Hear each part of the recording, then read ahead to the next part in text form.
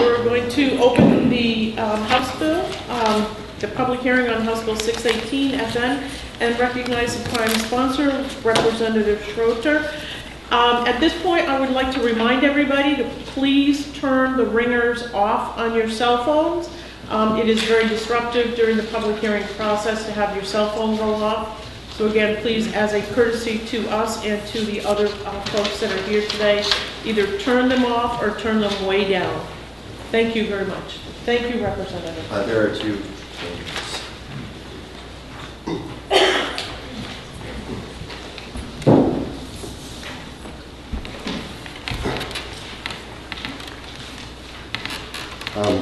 Good morning, Madam Chair of the committee. For the record, my name is Adam Schrader, and I represent Rockingham County District 17. It's the towns of Newmarket and Newfields. There are many reasons I'm proud to serve as the prime sponsor of House Bill 618, but I think the best argument for this bill is one that comes straight out of our New Hampshire Constitution. Part 1, Article 18 says, all penalties ought to be proportioned to the nature of the offense. In other words, the punishment ought to fit the crime. Currently, possession of an ounce or less of marijuana is a Class A misdemeanor, punishable by up to a year in jail or a fine up to $2,000. All 5 other New England states have determined that harsh criminal penalties are not appropriate for simple possession of marijuana. Since we have not heard of problems resulting from these policies, I believe we in New Hampshire should now follow our neighbors' lead on this issue so that the limited resources available to our criminal justice system can be directed toward things that Granite Staters are much more concerned about. Things like violent crime, property crime, and other serious threats to public safety. If we ask the people who voted us into office what they think about marijuana policy, the answer is clear. They support not only decriminalization, but outright legalization. The most recent Granite State poll, conducted by the University of New Hampshire Survey Center, found 59% support for legalization, with only 35% opposed. But this bill does not legalize marijuana, and it's very important that we understand it. As amended by the House, HB 618 simply reduces the penalty for possession of 1/2 ounce or less of marijuana or 5 grams or less of hashish to a violation punishable by a fine of $100 for the first offense, $200 for a second offense, and $500 for third and subsequent offenses. In addition to decriminalizing possession of 1/2 ounce or less of marijuana and 5 grams or less of hashish, House Bill 618 also reduces other maximum penalties for marijuana, again consistent with Article 18. Although felony penalties would be maintained for growing or selling marijuana, the maximum prison sentences for those felonies would be reduced. And you'll be able to see that in one of the handouts that I just provided you. Going down the list, if everybody has it now, you see where the violation comes into play for 1/2 ounce or less possession. For more than that, it remains a Class A misdemeanor under this bill. But for cultivating, manufacturing, selling, or possessing with intent to sell 1 ounce or less of marijuana, it remains a felony as well, which is punishable by up to 3 years in jail or a $25,000 fine. But then, moving forward, cultivating, selling, or possessing with intent to sell up to 5 pounds of marijuana or less than 1 pound of hashish, the penalty is reduced from a felony with a time of 7 years in prison down to 3 years, with a fine of $100,000 down to $25,000.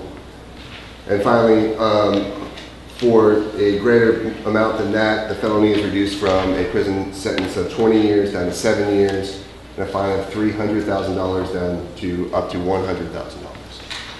And I think if we're honest with ourselves, we can look at that and those penalties and comparing them with harsher drugs like heroin and see that there's good reason to consider the reduced penalties in that regard.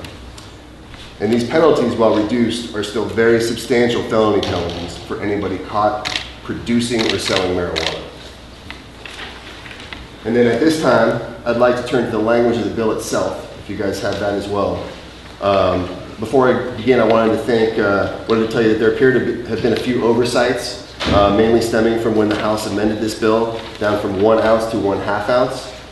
Many thanks to Senator Daniels for reading the bill carefully and identifying a few of those problems. I went ahead and prepared what could be a draft amendment yesterday that would clean up these mistakes so that it's available if you would like to adopt it, but for now I'll just simply identify those mistakes as we go through. Page 1 of the bill begins with a new section creating the new violation penalties, which we've just discussed. Then from line 10 to page 2, line 17, we see new language for dealing with individuals who are under 18 and under 21.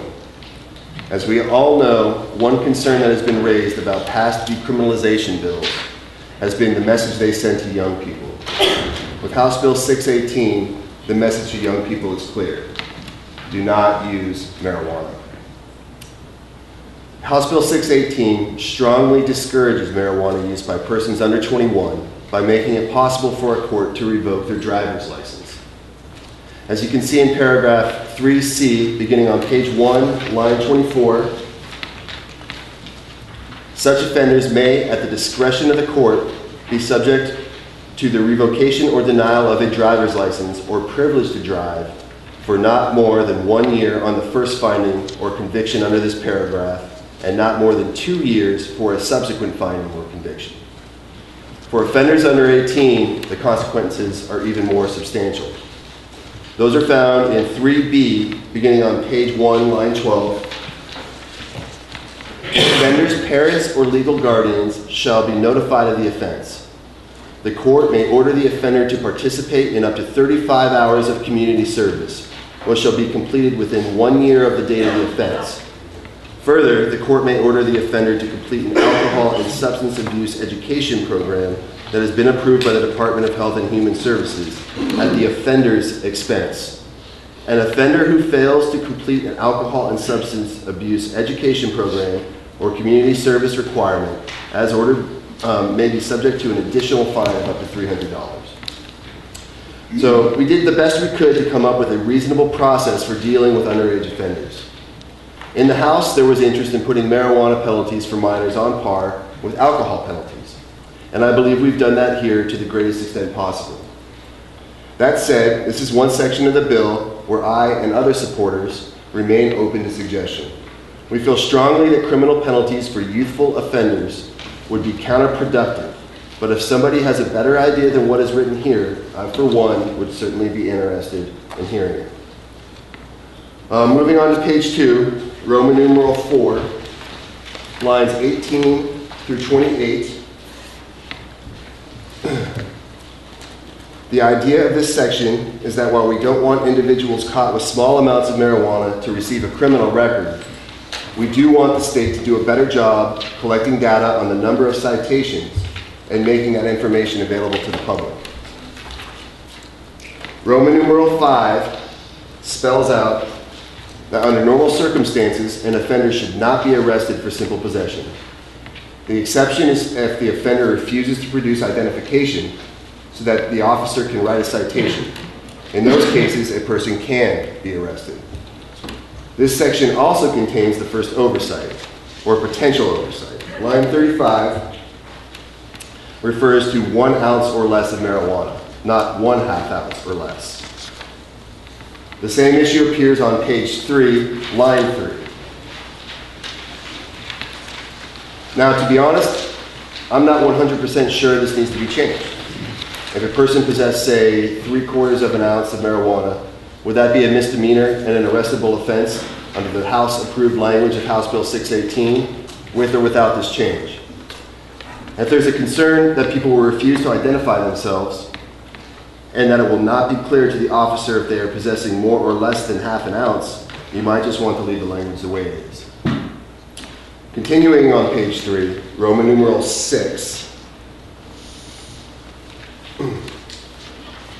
makes it clear that no collateral consequences should befall a person whose only offense is possession of an ounce or less of marijuana. This language does not prevent police officers from investigating other crimes, particularly driving while impaired, which would remain a crime. Unfortunately, this section does contain one mistake.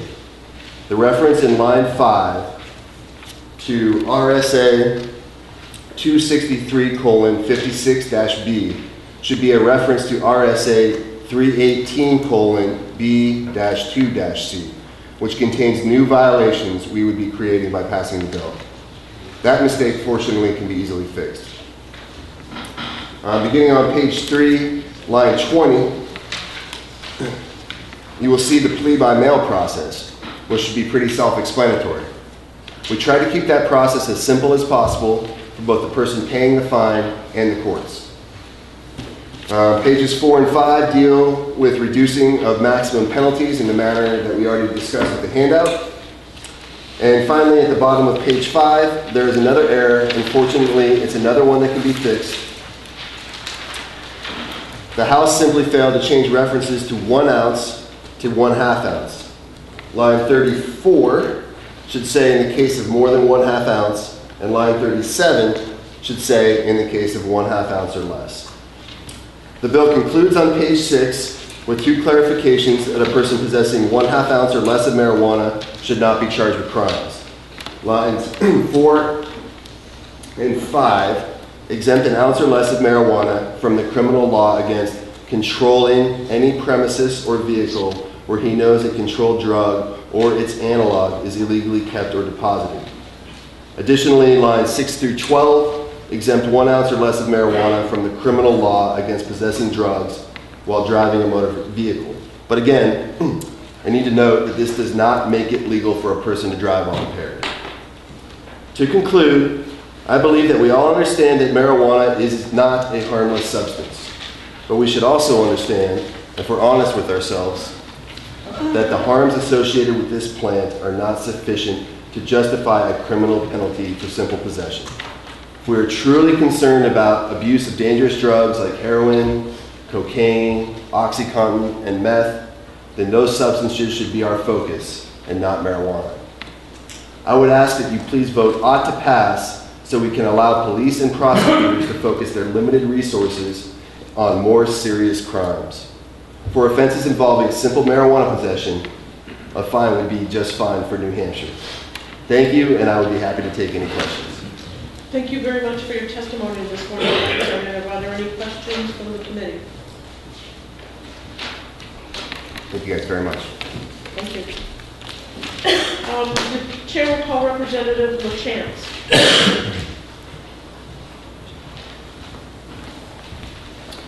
Thank you, Madam Chair. Good morning, Senators. Good morning.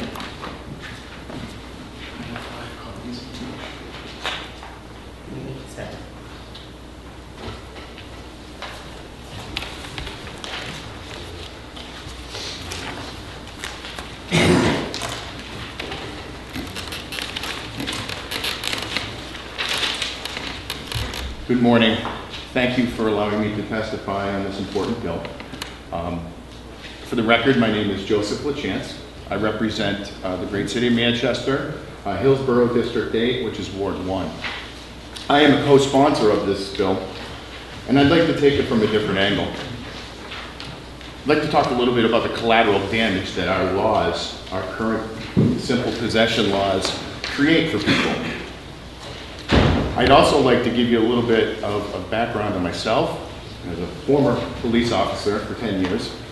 And having been a teacher, I've seen this. I'm also a father. One daughter in college and one in elementary. I've gone through the financial aid process. So what I'd like to do is talk a little bit about what happens when this shows up on somebody's record. If you take a look at this first page, if you would, this is an actual screenshot from the Federal Student Aid website. My daughter is in college and we just redid her paperwork so she could go back to school. I direct you to the bottom portion where it says under highest school completed by parent number 2. Then it starts asking some questions for financial aid. If you have children or you've gone through this process, you know the questions they ask. The first one, have you been convicted for the possession of illegal drugs or an offense that occurred while you're receiving federal student aids or grants? This question is different for a first-year student, a freshman student. I would say, have you ever been convicted? Because my daughter is now a sophomore, it asks, were you convicted during the time you were receiving student aid? If she would have received a citation, an arrest for simple marijuana possession, she would have had to check yes, and therefore eligibility for financial aid is terminated. If that happened in Maine, if that happened in Vermont, if that happened in Massachusetts or any of the other states around us, she'd be fine. But in New Hampshire, if we're caught with a simple marijuana cigarette or some paraphernalia, you may be charged and you may be facing a misdemeanor. And in New Hampshire, you may be marked for life.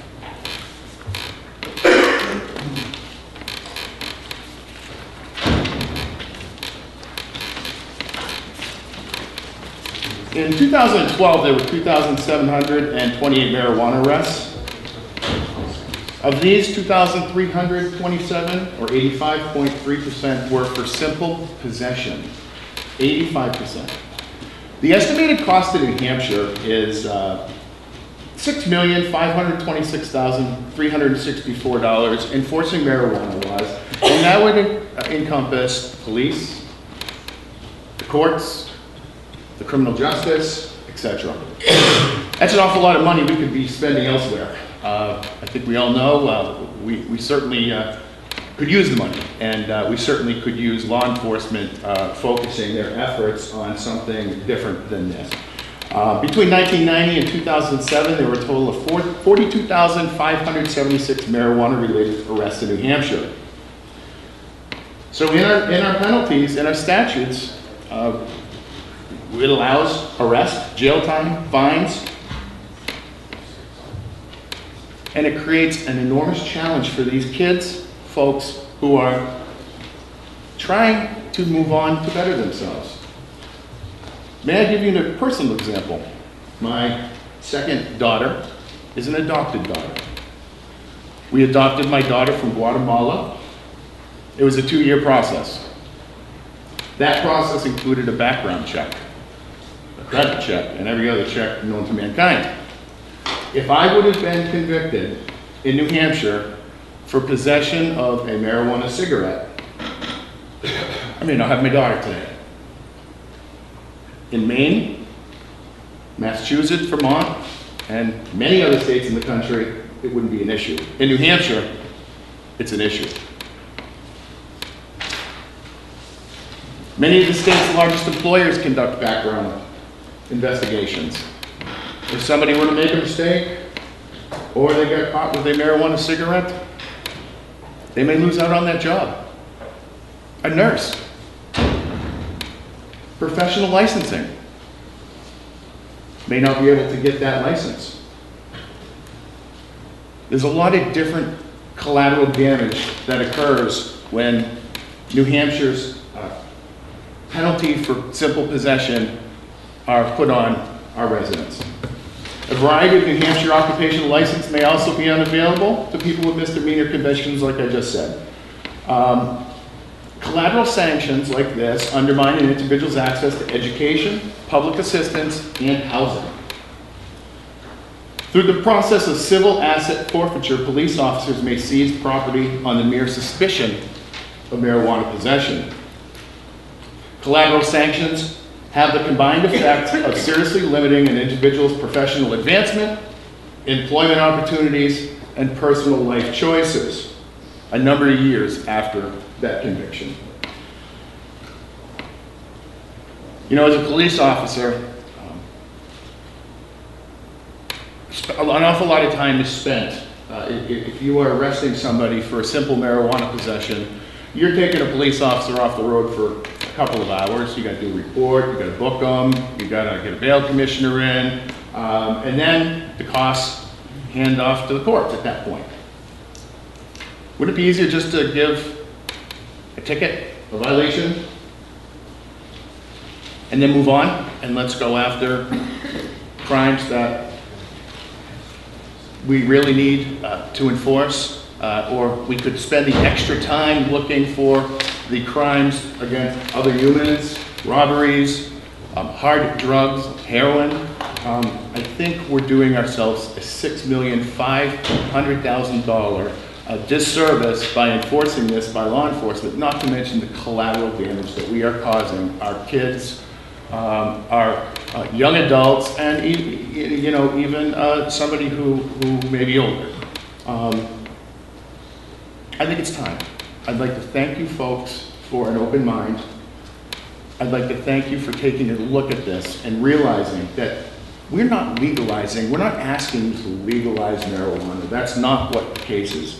We are asking you to have the punishment fit the crime and prevent collateral damage from happening to our students, our children, and our great folks of the Granite State.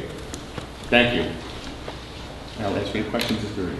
Thank you very much for your testimony this morning. Are there any questions from the committee? Senator Daniels. If someone were stopped and fined $100 for having less than a half ounce, would that not equate to a conviction?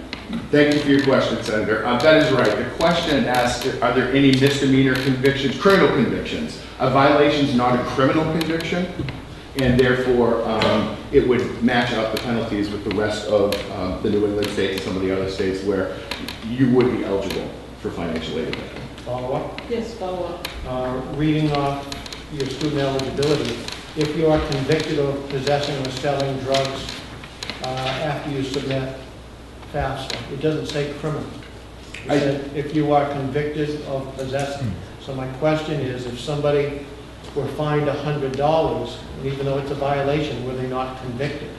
Correct, because thank you, Senator. If my understanding of this is, if you would have answered yes, another series of boxes would have come up, and what happened, was it a misdemeanor, was it, you have to explain yourself. There are some exceptions, but a violation does not count for federal student aid, but a misdemeanor would. And so what we're missing here is the second page to show clarification? Thank you, Senator. No, well, what happened was, because we don't have, this is my personal, my daughter's page. We didn't click yes, obviously, so I don't have another page to show you what would be there. Thank you. Are there any further questions from the committee? Seeing none. Thank you very much, Representative. Thank you. The chair will call Representative Cushing.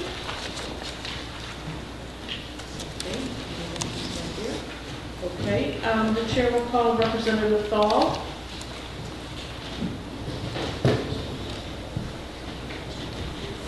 Good morning again. Good morning. Once again, for the record, my name is John E. Thal Jr. I am the representative for Co-op District 5 and the chairman of the Criminal Justice Committee. I'd also like to point out that I'm also a police officer. I've been a police officer for some 43 years. And I'm also a recently appointed member to the Governor's Task Force on Drug and Alcohol Abuse. I appear here today in support of the idea of decriminalization of small amounts of marijuana. In the 43 years I've been a police officer, I have never seen anyone go to jail for a small quantity of marijuana. It's routinely been a fine. I have some issues with the bill. For example, I think that any penalty for a small amount of marijuana should be equal to that for possession of alcohol by a minor, because if you look at the average fine for possession of alcohol, it's $250. If you get picked up for possession of marijuana under this bill, the first offense is $100, which tends to say it's better to be picked up for a small amount of marijuana than it is for a bottle of beer.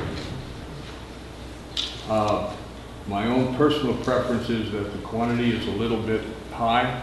I would prefer to see somewhat less than 1/4 of an ounce, possibly as low as 1/8 of an ounce. However, I would like to thank the sponsor and the members that sponsored the bill, because their intent is perfectly well, and they were more than willing to work with the committee to try and make it a better bill. I had intended to point out some of the flaws in the bill as it came through, but the sponsor has already pointed out there are places in the bill where it seems to be diametrically opposite of what the intent of the bill was. Basically, my feeling is that, as the sponsor had indicated, he wanted it to be comparable to alcohol violation, and I believe that a violation level offense for small quantity of marijuana is not an inappropriate thing. I would also like to point out, however, that just because it's a misdemeanor offense doesn't mean you're arrested in your book. The law allows for summons in lieu of arrest, so the actual time spent on a minor marijuana violation is not necessarily several hours. It could be as little as 15 or 20 minutes. Okay, are there any questions for Representative Paul? Senator Cotongo. Thank you. Representative, with your experience and so forth, does marijuana lead to something higher for a person?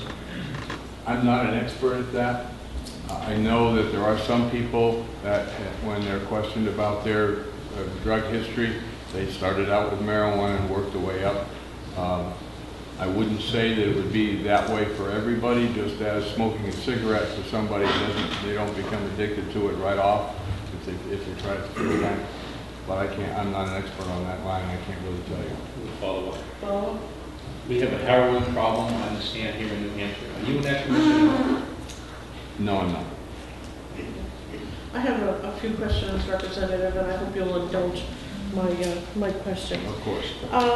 You had mentioned that you would like to see the amount reduced from a half an ounce to perhaps a quarter or an eighth of an ounce. Could you tell me, in your experience as a police officer, how many marijuana cigarettes can be made from a half an ounce of marijuana? Approximately 30. 30, okay. Could you tell me in a quarter ounce? My guess would be approximately 15. Okay, and an eighth? Would be half again. Half of the About count? 7, 8. Okay. In looking at some of the marijuana penalties here in New Hampshire, I've noticed that for the cultivating, manufacturer, selling, or possessing with an intent to sell 1 ounce or less is felony up to 3 years and a $25,000 fine.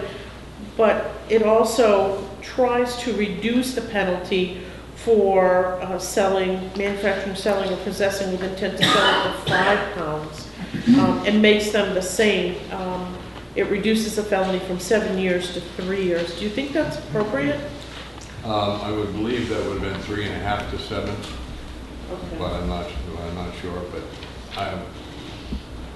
I think that's a decision that you would be better made than I, because I tend to believe that the penalties for manufacturing and selling should stay where they are. The final question that I have concerns hashish. Do you believe hashish should be included in this, or should this just deal with marijuana? I think the intent of the bill is to deal with marijuana, but I think the hashish was included because of the way the statute is written now.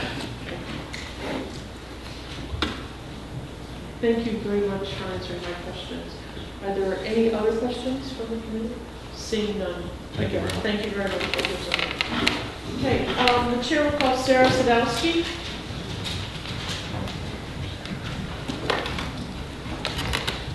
Hello, and thank you for your time. For the record, my name is Sarah Sadowski. I work at the Community Engagement Director for New Futures. We work on policy issues related to reducing substance use in New Hampshire. We would like to acknowledge that improvements have been made in this bill. However, House Bill 618 still would have a negative impact on public health, particularly for youth. The amount of marijuana permitted in this bill exceeds a reasonable amount for personal use, we feel, and we are particularly concerned with the consequences post page 4.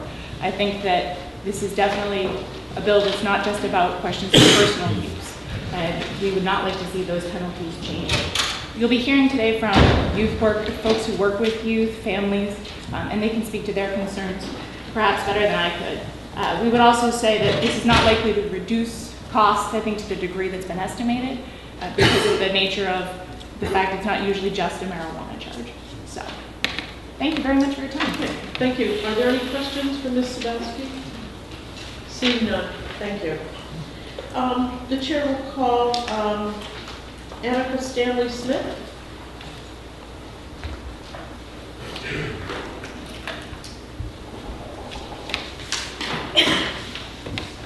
Hello, and thank you for having us today, and thank you for taking the time to let us speak to this.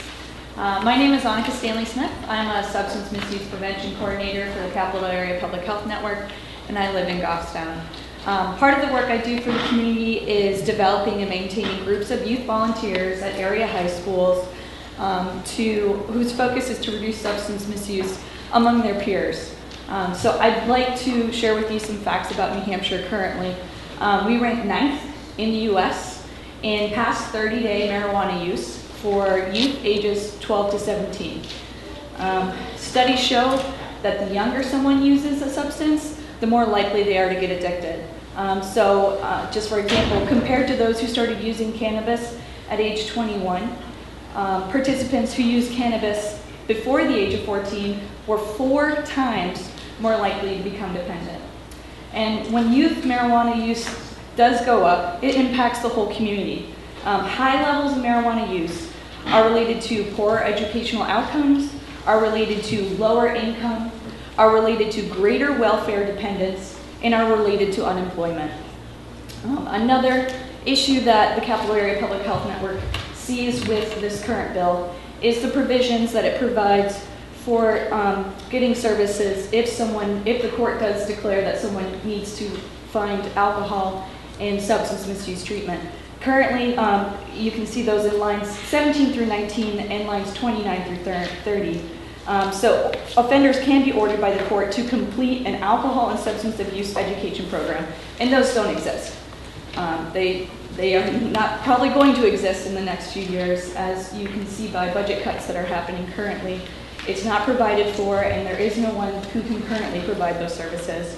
As someone who works in the community, I try and make the best use of every dollar I have, but where I'm better qualified and where I can better make an impact is in preventative work.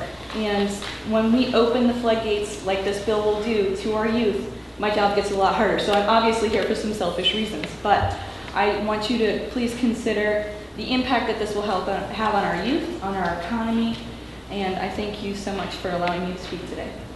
Thank you very much for your testimony. Are there any questions from the committee? Senator Catone. Are you opposed to the bill?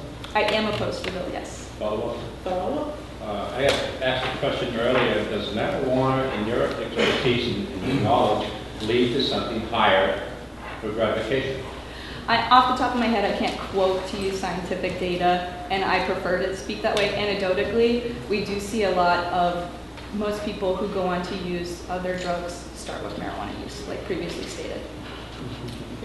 Are there any further questions? Seeing none, thank you very much for your testimony this morning. The chair will call Matt Simon.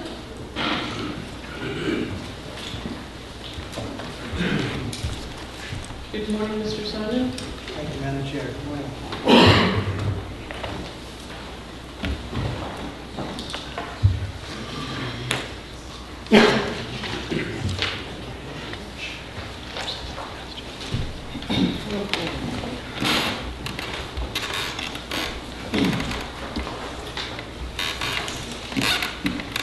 Good morning, Madam Chair, Honorable Committee. For the record, my name is Matt Simon. I'm New England Political Director for the Marijuana Policy Project, and I'm in Goffstown. I've given you quite a bit of written testimony. There are a couple of these documents that I'll actually refer to. But just to begin generally, polls consistently show that public opinion is trending sharply against the prohibition of marijuana. 4 states have voted to legalize and regulate marijuana production and sale. The District of Columbia has legalized possession and home cultivation for adults 21 and over. An additional 15 states have decriminalized possession, including all 5 New England states. I think this strong shift in opinion has happened for basically two reasons. One is that Americans and Granite Staters have realized that marijuana is not the extremely dangerous substance it's been cracked up to be. When I was a kid in the 80s, we learned it kills brain cells. We learned that it has no positive benefits whatsoever. It was placed right in the same category with heroin and methamphetamine. And at the same time, we had drugs like alcohol and drugs like tobacco that were killing millions of people that were not even really treated like drugs at all.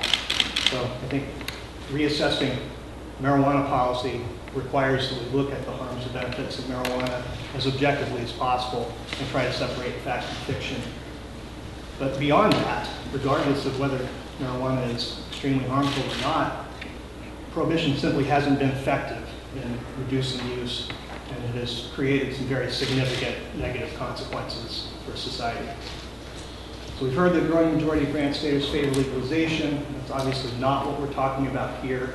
11 states decriminalized in the 1970s, and when they did so, they were implementing the recommendations of President Nixon's own hand-picked commission on National Commission on Marijuana and Drug Abuse. It's chaired by Raymond Schaefer, the former Republican governor of Pennsylvania. And one of the bits I've given you is one-page written testimony from law professor Richard Bonney, who was the lead researcher for the Schaefer Commission. Was happy to submit written testimony to you. He's quite surprised that we're still criminalizing hundreds of thousands of Americans for using marijuana.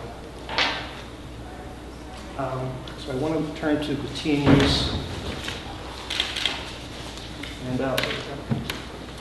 I have two handouts dealing specifically with teens. One is the American Academy of Pediatrics, one-pager, some quotes from a recent report issued by the American Academy of Pediatrics, and they strongly endorse decriminalization. They do not support legalization, but they very specifically say, one, that decriminalization of recreational use of marijuana by adults has not led to an increase in use rates, and we should be educating. We should be trying to steer young people away from using marijuana, and when they do develop problems, we should try to help them get treatment. Scaring them with a criminal penalty is not proven to be the most effective way of doing that. So next I'd like to turn to the one that says, do harsh penalties for marijuana possession reduce teen use? And this is a handout I created several years ago, and I update it every year when the new numbers are released from the federal surveys. And I'll spend just a minute on this because I think it's really important. First of all, Mississippi and Alabama, two states far from us, but two states which are very similar in many ways. I went to college in Mississippi, and we're very similar size, similar culture, similar population.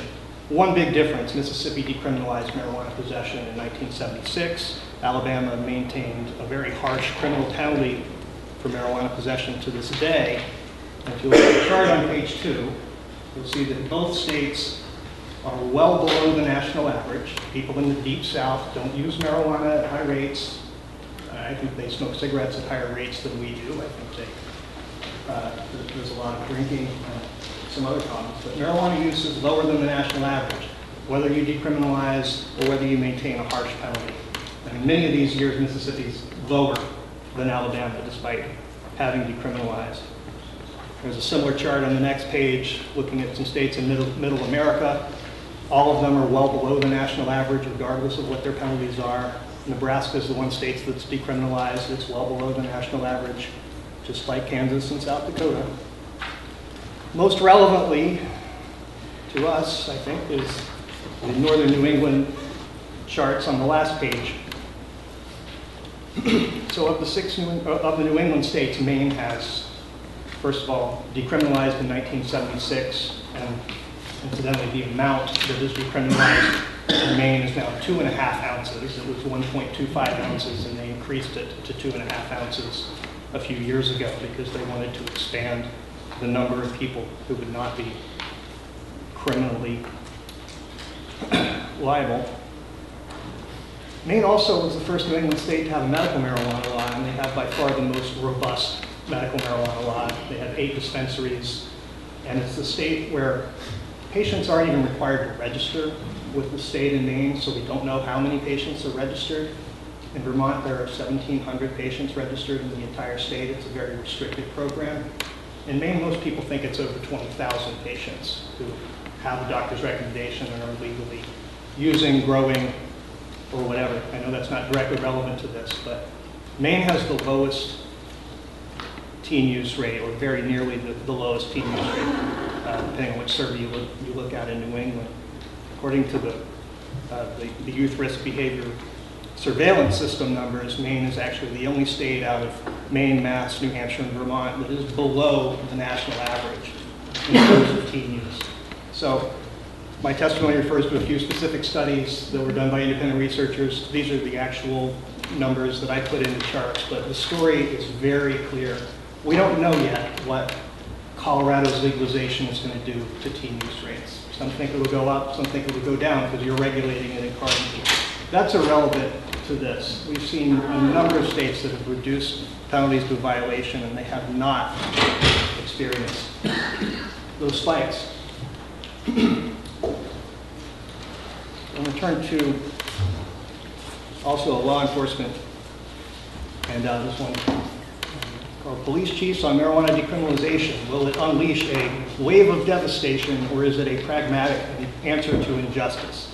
And those are both quotes that we've heard from New Hampshire police chiefs in recent years. My point simply is I respect the position of the Police Chiefs Association if they're opposed to this bill, but they don't speak for all the police chiefs in New Hampshire. When one of the police chiefs did run for state senate last year, he put out a very strong statement in favor of decriminalization, called it a pragmatic answer to injustice. One small mistake and the rest of your life is marginalized. The punishment does not fit the crime. Similarly, in jurisdictions such as DC, we've seen voters pass decriminalization laws.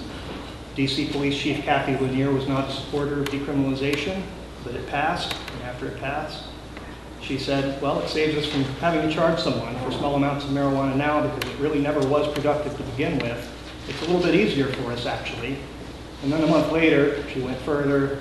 She said, all those marijuana arrests do is make people hate us. Alcohol is a much bigger problem. Similarly, in Vermont, I worked on trying to pass decriminalization in Vermont in 2012 and 13, and the strongest opponent was Virgin's Police Chief George Merkel. He's president of the Chiefs Association in Vermont. In 2012 and 13, Chief Merkel couldn't believe, he was upset that the legislature was even considering decriminalization. The law was signed in July of 2013, and since then, in public appearances over the last couple of months, Vermont's debating legalization. Chief Merkel has said the decrim law has been workable, and he's quoted in the Rutland Herald saying, kids make mistakes, we all think we're indestructible when we're young. I don't want to see any kids life ruined because of a poor choice. I'd rather see them go through diversion or something rather than criminal court. So we have seen people be very concerned, and then decriminalization laws pass. They realize it's just a reduction of penalties, and some in law enforcement end up saying, this actually makes our jobs easier, not harder. Speaking of Vermont, a lot of questions about what are the impacts of decriminalization. The Rand Corporation did a detailed study in Vermont of the whole picture issue of marijuana policy and legalization. That they analyzed the effects of the decrim law. And what they found was that there were 80% fewer criminal cases after the law was implemented. But there were actually 20% total increase in marijuana possession cases, that police were writing more tickets when their choice was arrest somebody, charge them with a crime, or do nothing. Often they were doing nothing because, as we hear anecdotally from people, I hear from people all the time who say, I've been caught with marijuana 5 times, 10 times, and nothing's ever happened to me. They just let me go. So we know that happens anecdotally, but it appears that in Vermont, that reducing the penalty to something that does fit the crime has been beneficial. The police are happier to write those tickets than they were to commit themselves to going through with the paperwork of a criminal charge. Another factor that hasn't been brought up that I think is relevant, all 3 states bordering New Hampshire are poised to potentially legalize and regulate the production and sale of marijuana next year. In Massachusetts and Maine, it's very likely and expected to be on the ballot in November of 2016. Ballot initiatives similar to what's passed in Colorado that would have marijuana stores, marijuana growing, cultivation, and sale being regulated. In Vermont, the legislature has commissioned a detailed report from the RAND Corporation. They've got a Senate committee meeting every Friday afternoon trying to figure out what is the Vermont way to legalize marijuana. It's not going to happen this year, but there's reason to believe it may happen next year through the legislature. If all 3 of those laws pass, New Hampshire could be surrounded by states where marijuana is legal and where stores are popping up, even if only one of them passes. Very likely that New Hampshire voters or residents will be able to cross the border, purchase marijuana, bring it back across the border into New Hampshire, and then be committing a crime. And at that point, I think if it's not already absurd to be arresting people and prosecuting them for a criminal offense for possession, I think at that point it would clearly be absurd. Some might say we've already passed a medical marijuana law, so why would we decriminalize quote-unquote recreational users? And to that, I would point out that New Hampshire's medical marijuana law is one of the most restrictive in the nation. I mentioned Vermont's law having 1,700 patients registered in the state.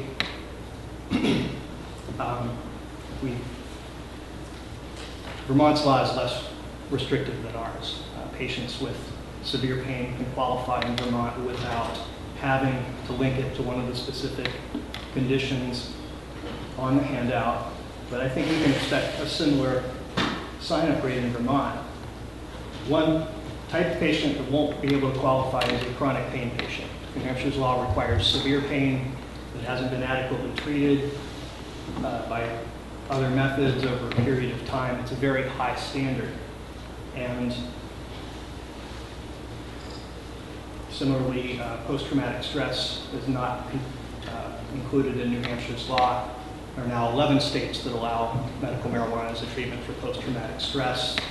I've heard from countless combat veterans, victims of violent crime, etc., who say being able to use a little bit of marijuana before they go to sleep is what keeps them from having terrible nightmares, is what keeps them from being up all night. Some credit it with being the reason they're alive, the reason they haven't committed suicide. I know that's all anecdotal. There's a study trying to look at PTSD in combat veterans that would involve actual veterans using actual marijuana. It's gotten all the approvals. It's been in the pipeline for about 8 years. I hope that study finally happens this year or next so we can get some real data to corroborate what all of these veterans and others have been telling us. But just as far as chronic pain goes, At this point, Mr. Simon, I'm going to ask you to... I'm almost done. I want to get to the heroin. Really get to your comments concerning the bill. We're not here to discuss medicinal marijuana and our current law. We've got a bill in front of us to decriminalize marijuana, which I think is a different subject. So if you could keep your comments to the bill. My point I was hoping to make with that is we do have a great deal of evidence that people are benefiting from marijuana abuse with chronic pain, that they require less opiates, and in many cases, they're able to substitute marijuana entirely for opiates. And getting back to Senator Cataldo's question about heroin and opiate overdoses, some people see that as a reason not to decriminalize possession. I'm thinking of the thousands of chronic pain patients in New Hampshire, some of whom are already benefiting from medical cannabis, who would be charged with a crime for doing that, and I think a violation would be much more appropriate. There was a study last year published in the Journal of the American Medical Association found that states with effective medical marijuana laws have 25% fewer overdose deaths than states without such laws. And yet we have passed such a restricted medical marijuana law, I don't think we'll see that benefit. So, cutting right to the couple of things that have said. I would disagree with Representative Fall's number of joints per ounce. The National Institute on Drug Abuse rolls its own marijuana cigarettes for use in research and for federal medical marijuana patients. I've seen their cigarettes. They look like cigarettes. They're average size. They're 0.85 grams each, give or take. That adds up to 33 to 34 joints in a full ounce, so 16 or so and a half ounce. And I think that's about right. Joints have become much less popular over the years, by the way. But, with regard to the penalties in the bill for the felony penalties for larger amounts, I'm honestly not sure those are going to have any impact in the real world if they were to pass. Courts don't want to throw people in jail for 20 years over marijuana. There was a case in Vermont a couple weeks ago in federal court. A Montgomery man described as a kingpin in an international marijuana trafficking operation and was sentenced to 30 months in prison. So we're seeing courts increasingly looking at this from a limited resources perspective. How much money do we really want to spend to keep somebody behind bars?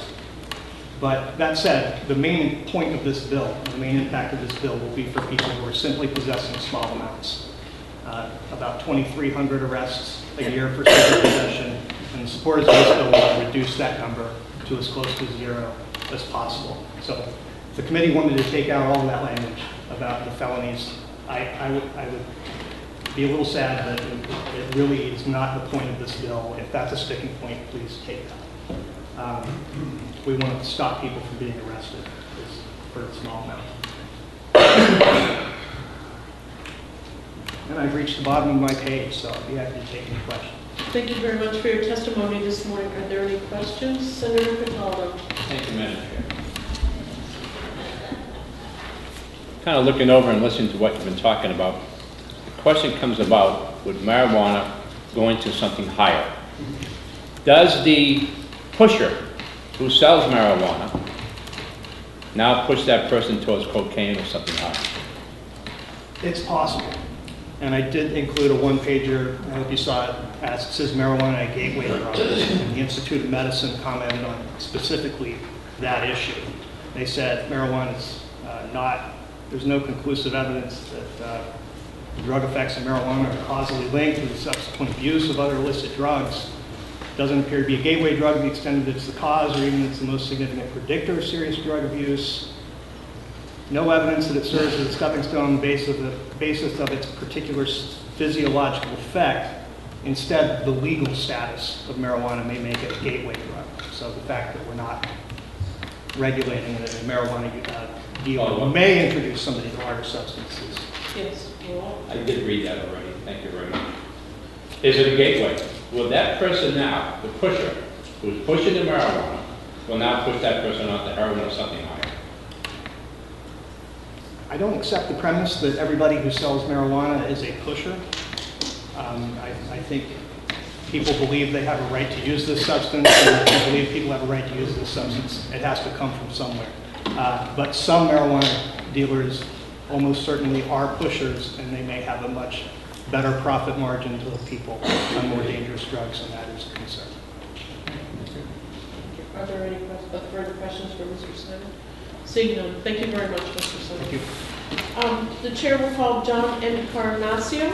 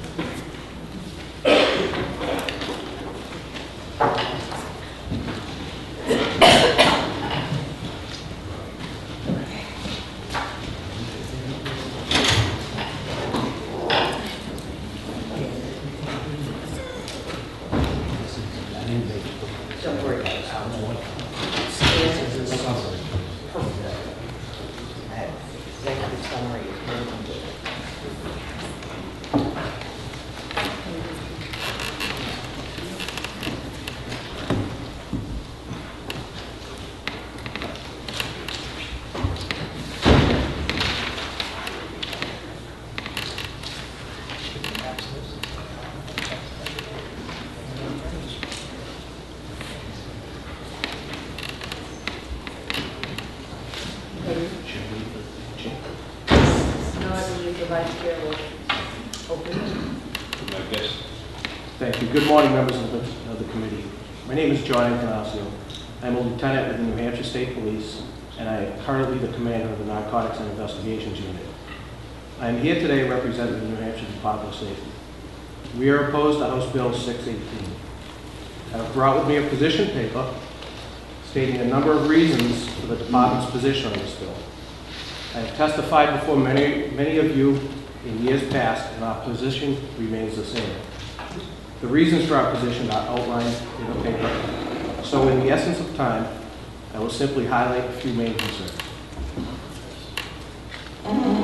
This bill reduces the penalty for possession of 1/2 ounce or less of marijuana or 5 grams or less of hashish, which is a more potent form of marijuana, to a violation.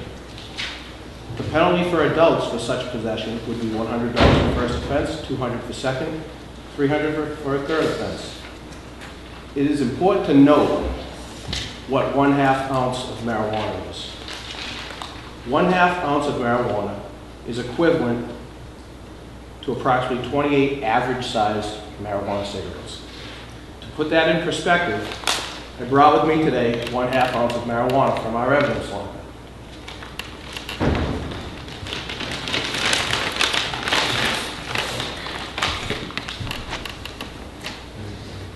You can see this is not the minimal amount it sounds like.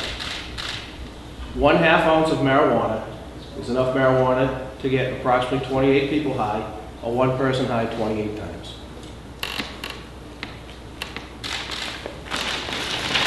Additionally, the change in the bill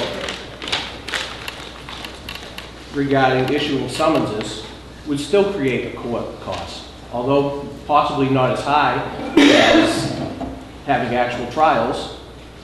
Someone who is issued a summons is still allowed to contest that summons and possibly go to court. So the elimination of court costs is simply not true. This bill contains language that no record of the violation could be recorded on any publicly available criminal database or shared with federal or out-of-state law enforcement agencies. This could be problematic in tracking subsequent offenses. Additionally, it would force, the way that I'm looking at it, the Department of Safety or another branch to create an actual database. I just don't see how that's going to be cost effective. Also, the provision of law that provides for the revocation of an individual's driver's license for a person who drives a vehicle while having in his or her possession in any part of the vehicle, marijuana or hashish, is being repealed. Because of a lack of chemical tests and chemical test standards for marijuana, this particular law has been one of the few ways to keep drivers that are high off the public roads. Other states that have legalized marijuana are now seeing results in increased drug-related highway deaths and injuries. There are lessons to be learned from the experience of other states. California was the first state to legalize medical marijuana. Since then, the use of marijuana among the population has exploded along with the marijuana's potency. The THC level of marijuana in the 1990s averaged 4%. The THC level of today's marijuana averages close to 20%. A report from the Rocky Mountain Hideout indicates the following regarding legalization of marijuana in Colorado. And I provided a copy of that report, which you can also get online, and additionally there's a summary. Traffic fatalities involving operators testing positive for marijuana have increased 100% from 2007 to 2012. The majority of driving under the influence of drug arrests involved marijuana, and 25 to 40% were marijuana alone. Toxicology reports with positive marijuana results for driving under the influence have increased 16% from 2011 to 2013. Youth marijuana use has increased. Adult marijuana use has increased. From 2011 to 2013, there was a 57% increase in marijuana-related emergency room visits. Hospitalizations related to marijuana have increased 82% from 2008 to 2013. Marijuana-related exposures for children ages 0 to 5 on average have increased 268% from 2006 through 2013. Colorado's rate of marijuana-related exposures is triple the national average. Over the last 9 years, the top 3 drugs involved in treatment admissions have been alcohol, marijuana, and amphetamines. Overall, crime in Denver has increased 6.7% from the first 6 months of 2013 to the first 6 months of 2014. Some have said that legalizing marijuana and taxing it will solve our budget problems. Sure, there will certainly be money to be made, but at what cost? What can we learn from our experience with alcohol? Society makes millions of dollars per year taxing alcohol, but loses billions in associated costs of health care, criminal justice, and treatment. What will the cost be to society? Should we add another substance to this list? Additionally, I have some charts and some statistics. This is an article from Lessons from Colorado. There's a number of different statistics, and again, I don't have copies for every member of the committee. I will give you this one. You can make copies for yourself, or you can get online. But I'd like to point out that this one chart, the National Survey on Drug Use and Health, indicates that teen use of marijuana is higher in medical marijuana states. Now, this is medical marijuana states, which we have just become, not to mention states that have decriminalized or legalized marijuana. Past month, marijuana users aged 12 to 17, New Hampshire rates number 2.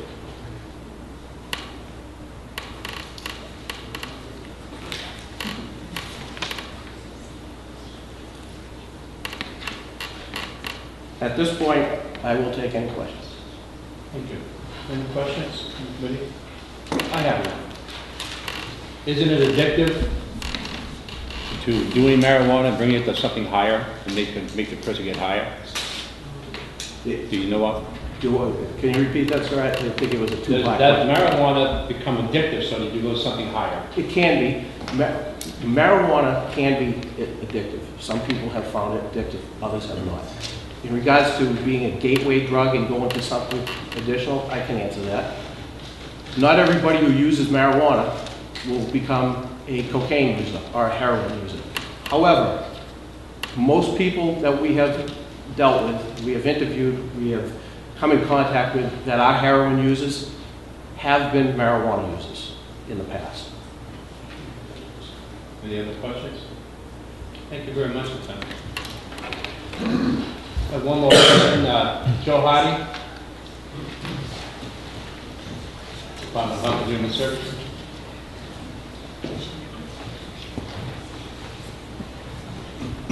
Please state your name for the committee. Yes, my name is Joe Harding, and I serve as the Director for the Bureau of Drug and Alcohol Services at the Department of Health and Human Services. And I wanted to point out that on line 17 of the bill includes language that says, further, the court may order the offender to complete an alcohol and substance abuse education program that has been approved by the Department of Health and Human Services at the offender's expense. I just wanted to point out, as it was earlier, that there are no such programs. The committee may want to consider substituting that language that the court may order the offender to complete an alcohol and substance abuse evaluation, and with the rest of that sentence. So I wanted to bring that to the committee's attention. Okay, what line was that? That's line 17 on the first page. Thank you. Thank you very much for your Thank you. testimony this morning. Are there any further questions from the committee? Seeing none, thank you very much for your Thank you. testimony this morning. The chair, let's see, should be one over there. We'll call Mark Sisti.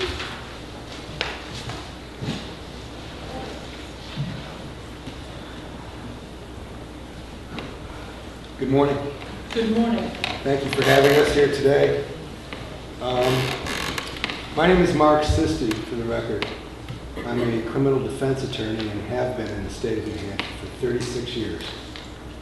I'm proud to say that I've practiced in every district court and every superior court in the state, and I've represented folks both indigent and very wealthy that have been charged with the simple possession of marijuana. I'd like to address the reality of what's going on out there with you folks. I don't want to sugarcoat things, and I don't want to exaggerate.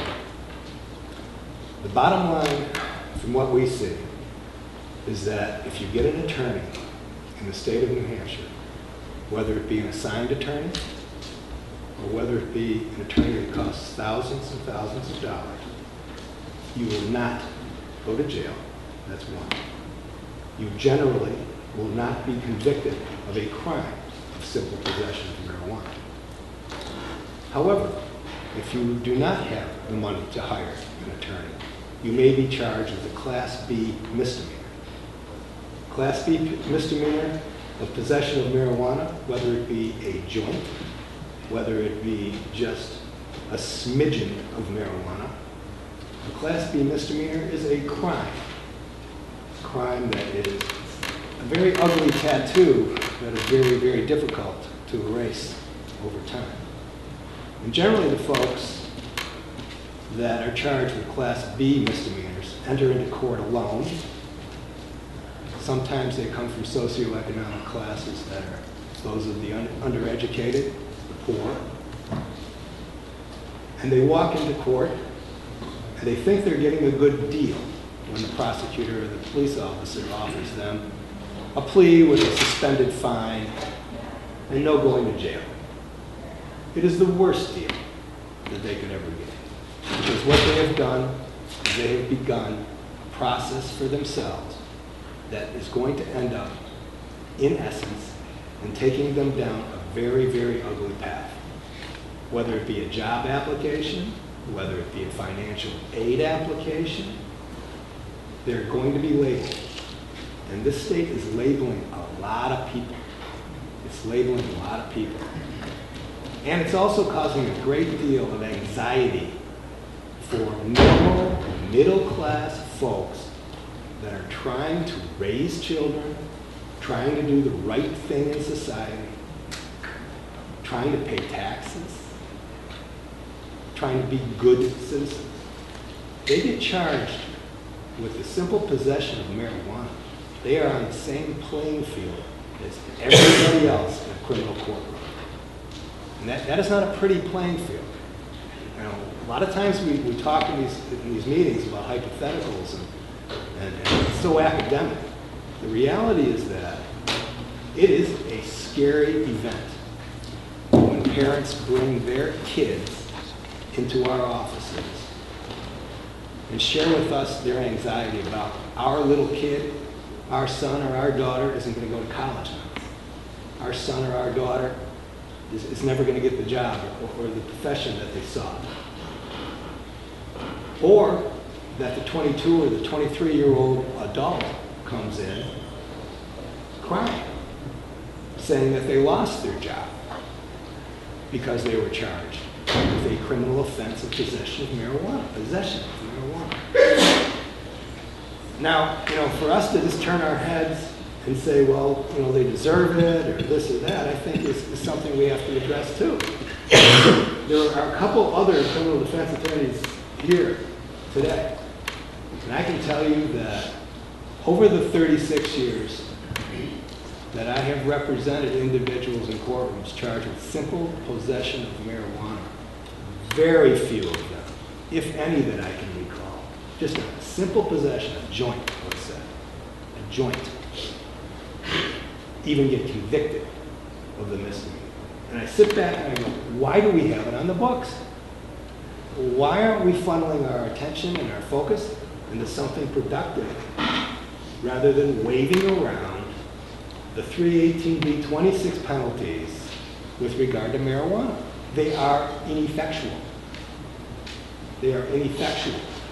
It is time to take it off the book and to address what we really should be addressing. This isn't a bill. I don't think anybody in this room advocates people under 21 using marijuana. And that's not what this bill is trying to advocate. It's trying to lessen the blow for those caught in that particular net, certainly. Because I can assure you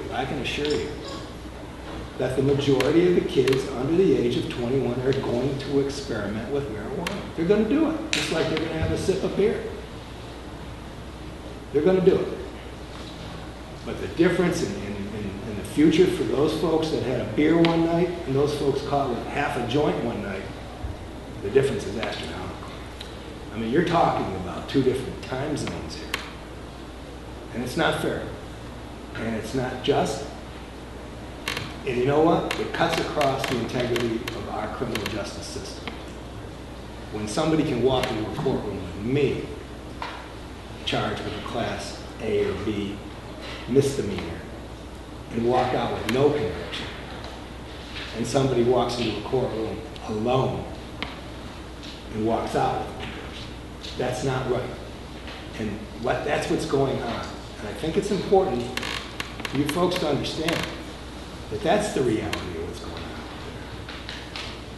That's what's happening. And it's creating two different classes of people as we continue down this road.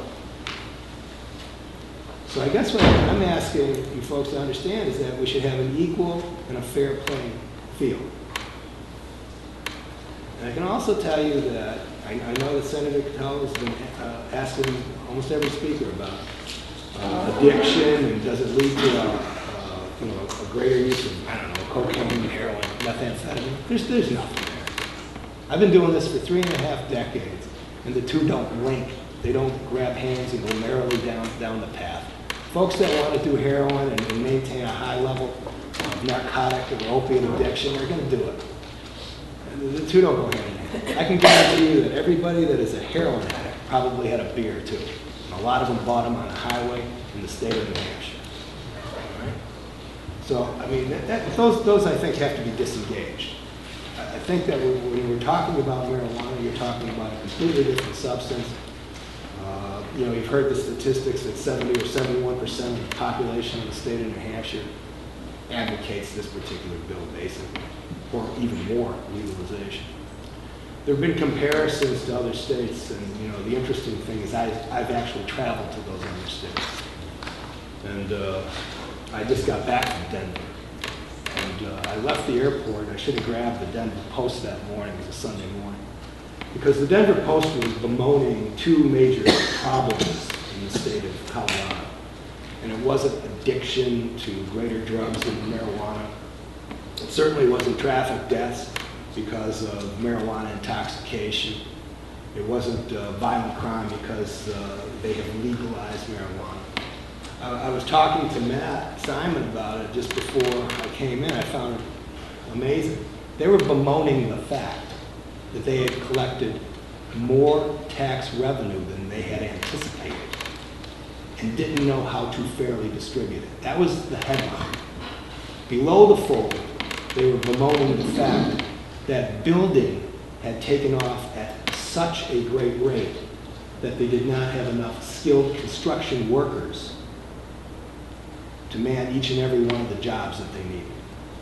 So I don't want to talk about legalization, but I have to tell you that there is a great positive side to what's going on in that particular experiment. And that's not what we're dealing with. I think that we have to take this in increments. I think that a realistic increment is to decriminalize. Because in essence, that's what we have done already. Now, we've heard from different directors and different police officers, and you're getting different opinions back and forth. It's interesting to note that I doubt whether anybody in any law enforcement agency will ever tell you that anybody is going to go to jail for the possession of a joint. No matter if you can roll 28 of them in a half ounce or 60 of them in a half ounce, it's just not going to happen. So if it's not going to happen, why are we out there with a false threat? Why are we waving around a saber and never using it? Why don't we just call it what it is? I mean, the reality has distilled itself down to what it is, and that's decriminalization de facto. Why don't we just make it the law and get on with it and deal with bigger problems like the ones that we would like the legislature to go and deal with, and that is give our clients treatment for opiate addictions and heroin addictions and methamphetamine problems. That's where the guts of the drug problem is. Marijuana possession in small amounts is not a problem, and law enforcement knows it as well. That's the sum and substance of my testimony, but I would be open to any questions. Thank you Yes. very much for your testimony this morning. Senator Capaldo has a question. Thank you, Madam Chair. Let me read something. Marijuana advocates, we found that saying that marijuana is not addictive, but the truth is that one of 11 adults who have tried it and one of 6 adults who have ever used it find themselves in its grip. My question is it addictive? Does it go to something higher? And will the person lose their job because of it? Well, I just came back from a state where thousands and thousands and thousands of people use it. I didn't see a lot of cocaine and methamphetamine use. I saw people that were responsible adults going into stores, by the way, like one that my daughter operates in Denver, in a very orderly and a very, very sophisticated presence there, purchasing a product that has been highly regulated by the state of Colorado, leaving the store and going to their own homes and utilizing it in the safety of their own homes, thereby cutting off the street vendors and, as you stated, pushers of marijuana. You don't see public use of marijuana in Denver. You don't see street vendors of marijuana in Denver. What you see is the purchase, in essence, of a product like one would purchase alcohol, and then going to the privacy of their own homes and utilizing it in a responsible manner. There is nothing that is indicating that there has been an increase in, quote, addiction, end quote, or the moving on to harsher drugs. And in fact, one of the advocates of legalizing marijuana in Denver was the chief of police himself, all right, so that they could address the problems that you're alluding to, and that is the harsher, more difficult drugs and what that leads to. So I can't answer that question. I mean, I'm certainly not a doctor. Let me do a follow-up question. So, Responsible manner. Yes. If I see 3 people that I have seen in my life, started off with marijuana, came in late to work, the next day they came in late again, then with the cocaine about 2 weeks later, and then they came in an hour late, and then 2 hours late, and they finally got terminated, they were fired, okay? So what was the root cause of their problem? Was it marijuana, or was it cocaine? I don't know what it is. I don't know who these people are, and I certainly can't speak to what their problems are. It could have been bad parenting when they were children. It could be being undereducated. It could be anything, all right? I have no idea why your people that you saw somehow came to work late on more than one occasion or somehow escalated use into cocaine. I have no idea. I can't speculate. I would hope that this committee won't speculate on anything like that. Because frankly, you should know that there's a great deal of marijuana use in the state of New Hampshire. Most of it is undetected. Most of these folks don't have to go to court, and most of them function perfectly well day to day. I would assert, just for a moment, that if you tested like every construction worker in the state of New Hampshire for traces of marijuana, THC, you probably wouldn't be building too many buildings. One follow-up question. One more. follow-up. You're driving down over the highway here, over the Merrimack River Bridge, and there's a woman with a cigarette in her hand, but it's a joint, all right? And she's texting with the other hand. Do we have a problem with that? Of course we have a problem with that. No, we don't. Why don't we have a problem with people texting? If it's legalized, the follow-up, is it legalized, what difference does it make? Again, I don't understand the question, I suppose. If somebody's smoking marijuana and texting, is that... We'll let it go. We'll let that question. Thank you. Are there any further questions for Attorney Sisti? Seeing none, thank you very much. Thank you very much. The chair will call Representative Robertson. At this point, Representative, we've had a lot of testimony this morning, so we're interested in hearing something new. So hopefully you have something new to I will offer do us. my best. Thank you so much. I'm Tim Robertson. I represent Ward 3 in Keene, or Cheshire 6. I think I put the first marijuana bill in 20-odd years ago. And like all of you, I believe terrible things about marijuana. And a person I was associated with one summer said, Tim, you're talking like it's alcohol, and it isn't. Let me get you high. And I had been high a few times on alcohol during my college and Army years, and I certainly knew what I thought of as high. He got me some marijuana, we smoked together, and I said, this is not high, it just feels very pleasant. And he said, yes, Tim, that's what marijuana does. It doesn't attack the same parts of your brain as alcohol. But we use the same words, high, stoned, all those things. But you're not. And the other word I have a problem with in here is addiction. I had an employee who had every coffee truck in town stopped, and he had 4 or 5 cups of coffee a day. I think he was addicted. I think I have a habit of coffee. I drink one in the morning, every day. I also drink a beer in the evening. I think I have a habit. I am not an alcoholic. Alcoholics are addicted. From everything I read, you can become a marijuana habit, but you're not addicted. The question is, what do you mean? If I smoke a joint a week, am I addicted? And is that what we've decided the addiction to marijuana is? The other thing is, did I start on marijuana before I went to heroin and cocaine? No, I started on beer. And then I went to marijuana, and the guy who sold it to me said, don't believe all those things they told you about marijuana. And I found out it wasn't addictive, and I didn't get high like I got drunk.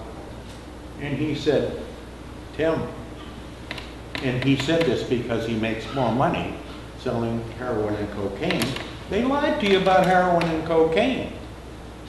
And I found out they had lied to me about marijuana, so I believed they lied to me about heroin and cocaine. And I became addicted to those.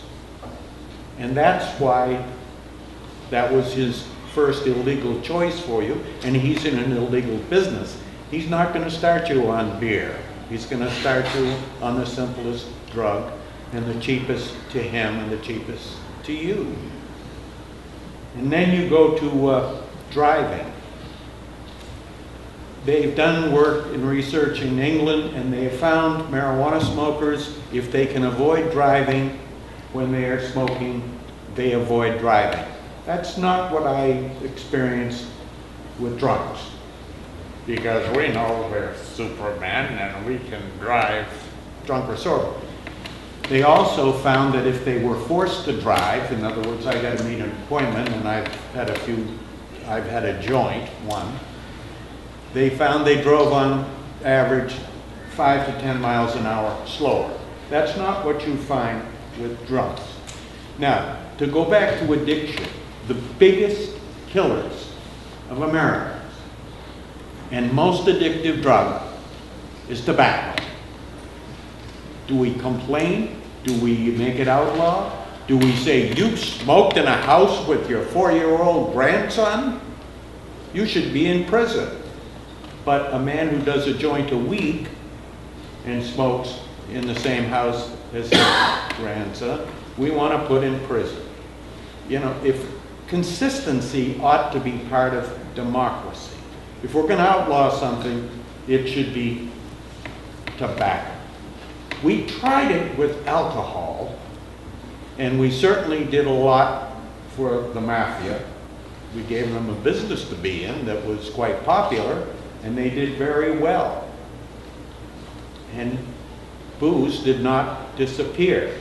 But some things that we thought were booze did appear, because a bootlegger doesn't care if you live. So he sold you a little gasoline with sugar in it and told you it was rum or something else. So I would like to stop filling our prisons with our children and grandchildren. And I would ask you, if you know somebody in the teens or 20s, ask them if they could get you a little marijuana. And don't have to smoke it, you can eat it. But just try it. And when you don't get drunk, you'll stop using the words that don't apply. And there's only so many receptors in the human brain to marijuana, THC, so you can't go beyond. Like, can you drink yourself to stupor? You can drink yourself dead. Alcohol will stop your heart and your brain working. Marijuana can get you so high, and that's as high as you're going to get on marijuana unless you go to something stronger. I could go on and on and on, but there are other people who want to talk, and I've been doing this long enough to know that I think I've made most of my point. Questions? Thank you very much for your testimony, Representative. Are there any questions? Seeing none, thank you. The chair will call Chief Goldstein, please. Good morning, Madam Chair, members of the committee. Lieutenant Canarcio covered a great deal of what I had to say, so I will be very brief in my remarks. My name is David Goldstein. For the record, I'm the Chief of Police in the City of Franklin, and I represent the New Hampshire Association of Chiefs of Police, and we are in opposition to this bill. And we certainly appreciate the fact that the prime sponsor has tried to make some changes to the bill. However, there's still a number of questions remaining as to whether or not this bill is in any way, shape, or form a good bill. We feel that there's some technical problems with the wording. For instance, it mentions forfeiture of marijuana only if the person is convicted. So what happens to the marijuana if the individual is not convicted? Right now, marijuana is contraband, which by definition means it's illegal and we take it. There is no process in this bill, or under any existing law right now, for anyone under 18 how we might charge them with a violation in court. Chins does not apply to violations. So in effect, this has made juvenile possession of marijuana de facto legal. Another scenario might be found when an individual is caught violating their parole or probation and they have possession of marijuana. What do we do with that individual? It is now merely a violation. It is a non-criminal offense. Is that person now in violation of their parole or probation? I have a number of studies here, and I'm going to pass out some material in my written remarks as well as some reference material. Recently, a study from King's College in London showed that marijuana with high levels of THC, which we have today, was linked to 24% of new cases of psychosis. In January, the Yale Medical School released a study showing increased impulsivity and hostility in young adults using marijuana. Colorado has produced a report that indicates that the use of marijuana in adolescents decreases IQ scores and increases the use of other drugs, to answer your question, Senator Cataldo. The section on records keeping is very troublesome to us. What kind of records are we supposed to keep if we can't give those records out? How do we know that they're graduated penalties? If Tilton PD arrests someone or gives someone a hand summons for marijuana and they're not allowed to give that information out, how do I know then if Franklin PD gives someone a violation of marijuana, is it second, third, fourth, fifth, sixth offense or whatever, so we don't know about that. We can't track the cases through the court system in order to determine whether there's any court-ordered compliance issues. At best, this will be costly. We have to ask what's in the best interest of the state of New Hampshire, because multiple studies show very long-term problems with marijuana use. Increased use of marijuana will lead to decreased productivity, lower future income potential, diminished decision-making ability, increased incidence of mental health problems, and incident of risk of accidents in the home, at work, and in vehicles. Minimizing the fine and the effects and the severity of this offense sends the very wrong message to our children and our young adults. And this is where we should be concentrating our efforts, is in primary prevention. Never even trying a substance should be our goal. The legislation, if it passes, will prohibit the release of records to DOT, regulated businesses such as buses and airlines. It will prohibit the access of records of violations by federal agencies, including the military, and other municipalities and states. So if an individual is wanted on a warrant, we won't know. There seem to be some additional inconsistencies. I'll mention a couple, and then I'll answer any questions you might have. If we're to give a hand summons for marijuana, that is a violation. And as was already mentioned, the individual who gets that summons is allowed to challenge that in court. Is the state willing to allow my police officers to determine whether or not, one, it's marijuana, and two, what its weight is? Or do I have to send that to the lab, the forensic lab, as we always have, and wait 8 or 12 months to get a response for something minimal? So are we going to change the law in the laws of evidence in that regard? We still have to meet the elements of the offense, no matter what that offense is. As law enforcement, we're asking law enforcement to be involved in this, but we're not giving us the opportunity to do so in the best manner possible. The representative mentioned financial aid. Ever been convicted of possession, etc., was the question that he brought up. So it's okay to say no, it's okay to lie. And under paragraph 5, section B, there is no such thing as internal possession in the state of New Hampshire other than minors in possession of alcohol. So if you look at hair, cuticles, blood, semen, anything of that nature, it means nothing. We do not have an internal possession statute in New Hampshire.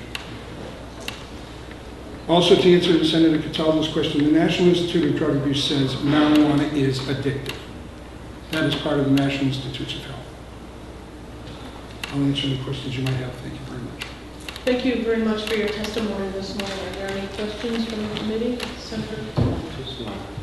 We passed a law that we're going to have this medical marijuana facility set up in New Hampshire. Do we really need it if we pass this bill? The medical marijuana? That's a good question, Senator. My gut reaction would probably be no. Okay. Seeing that there are no further questions, thank you very much. The chair will call Devin Chafee.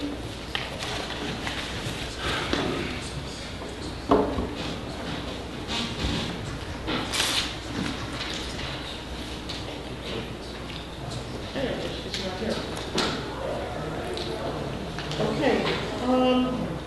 The chair will call James Vanna. I think that's how it's pronounced. Good morning, Chair. Good morning. Committee. My name is James Vara. I'm a Senior Assistant Attorney General at the New Hampshire Department of Justice, currently assigned to the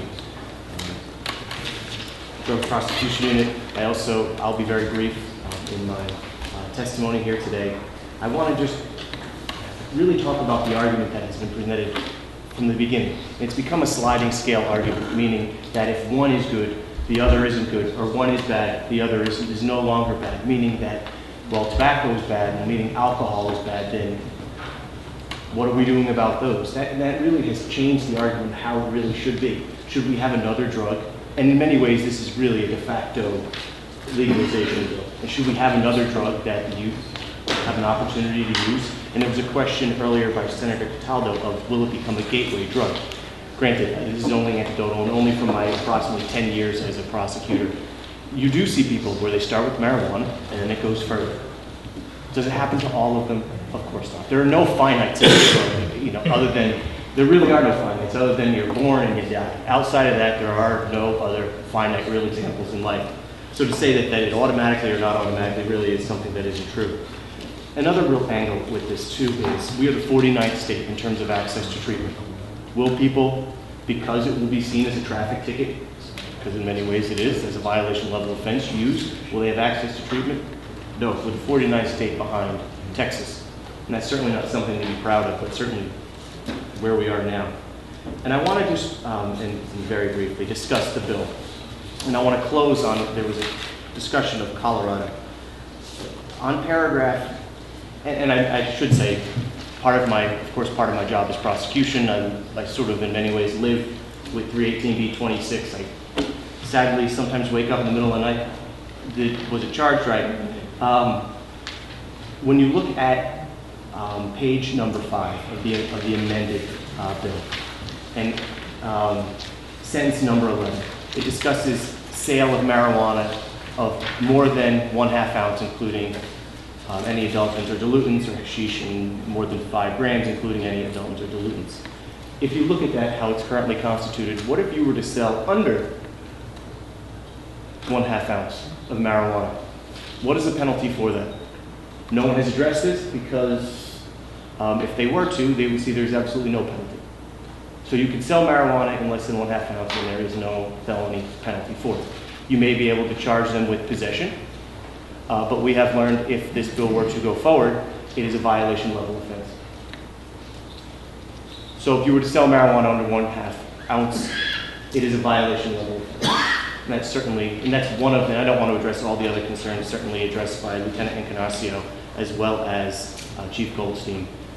The one thing I do want to close with and certainly answer any questions is the Colorado Attorney General in 2015, she, to a group of other states' attorneys generals, said this in terms of marijuana legalization. Quote unquote, it's not worth it.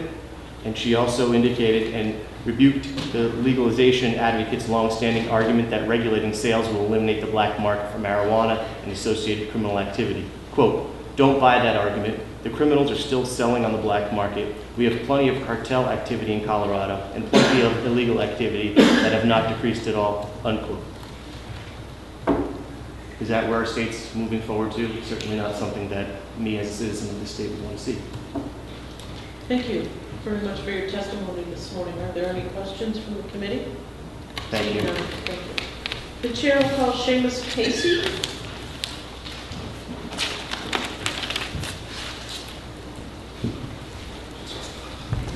Good morning, almost afternoon at this point. My name is Seamus Casey from Barrington, and I am here to speak in favor of this. I've been here before, I recognize most of you. Driving home the point that the punishment should fit the crime. That is just the biggest problem with the current statutes. We all agree that children should not be using a substance. Do we think the state should be taking the place of parents? No, of course not, but that seems to be a theme that I keep hearing about. Protect the children, what about the children? But the biggest thing I want to raise here is if New Hampshire had ballot access referendum questions, we wouldn't be here today, and every other year this comes forward. So those of us who speak or want to speak about this or think strongly enough about it, taking time off of work like myself today, coming here to ask you, because this is the only avenue to change this process. As the statistics stated, I think it's what, 70, 71% support this? So we have to come to you and ask for that. I hear information, some of it I suspect is biased, perhaps from both sides. There seems to be no conclusive evidence from either side. So anyone stating this is a gateway drug, no this isn't. There is no conclusive evidence stating that. But all we do have to say is we here in this state want this to move forward. We have no other avenue to make that happen than to come and basically beg you to allow that to happen. And I wish that you would please factor that in. Keep in mind that the vast majority of the people in this state want to see this move forward. We don't want to be the embarrassment in New England that we are the only state that has not moved forward with this. We are surrounded by every other state that has. Our state motto, live free or die. Okay? What happened to that? What happened to that?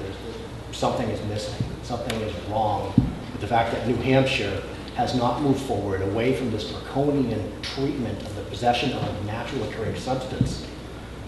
And all of our surrounding states have. And I have a problem with that. That's why I chose to take a day off of work to come here and try to raise that again. Okay. Thank you very much for your testimony this morning, Mr. Casey. Are there any questions from the committee? Senator Cataldo. Just one. Sure. You can live free or die all you want in this state. That's the first question. One of the things that I have to question for is that a couple of years ago, we legalized marijuana for medicinal purposes. What happens now if we legalize this, half an ounce, or whatever? We get rid of those places, we don't need them anymore? Well, I am certainly not a medical expert. I'm an engineer. So, but I will certainly address that from my own personal perspective. I think it's what you're looking for. And what I would state is, those who have a prescription for marijuana, they don't have to worry about these legal penalties. Though I must also correct that you just stated legalized. This bill, HB 618, does not attempt to legalize. It's strictly to reduce the penalties. So we must make that distinction. We're not here legalizing or asking it for it to be legalized. Other people have tried that. That didn't even get out of the House. Here, this bill consistently makes it out of the House with what, 80% majority this time around? That there is very reflective of the people of New Hampshire and the will of the people to change this. So I don't think asking if this passes, I don't think that you can say that it would eliminate the medical marijuana. That there is a professional medical opinion of a doctor stating that, yes, I truly believe that this natural substance, proven to be far less harmful than pharmaceuticals, will benefit this person. So I do not think that if this becomes decriminalized, that would have any bearing at all on the medical opinion of the medical professionals. Thank you. Thank you. Are there any further questions?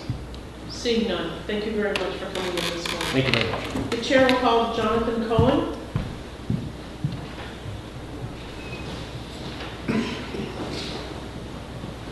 Good morning, Mr. Cohen. Morning. I do have some. Thank you.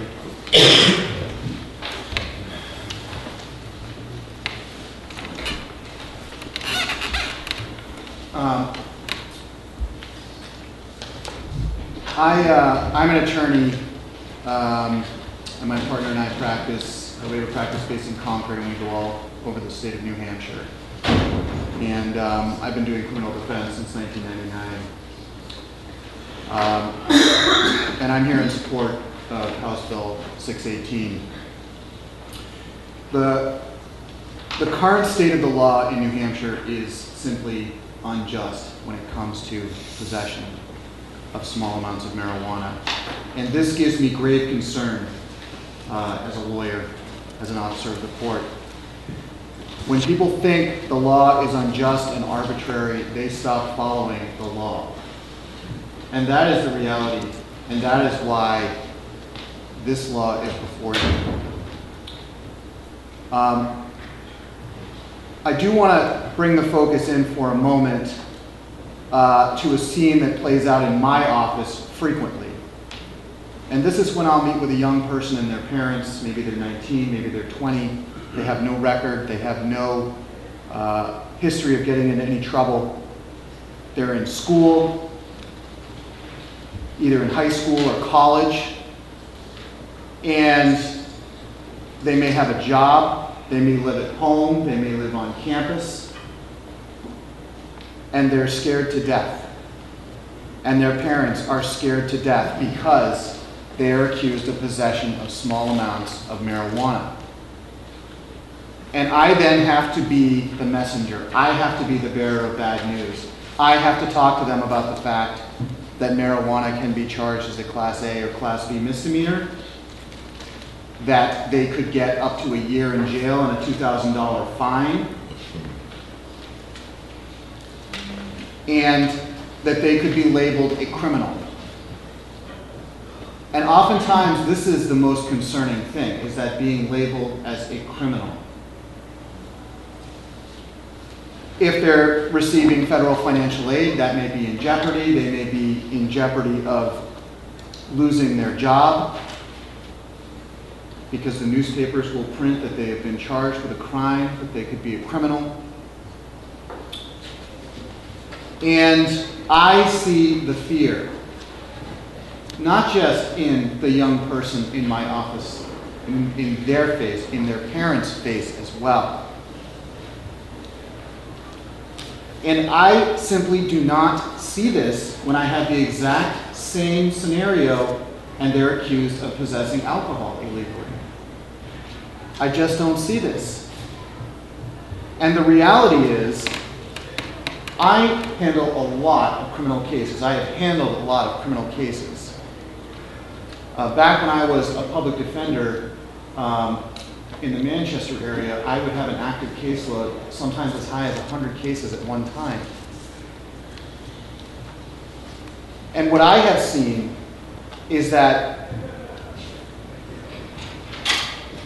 alcohol is responsible for so many serious cases that I would handle. Felony level assaults, assaults with weapons, assaults that cause serious bodily injury.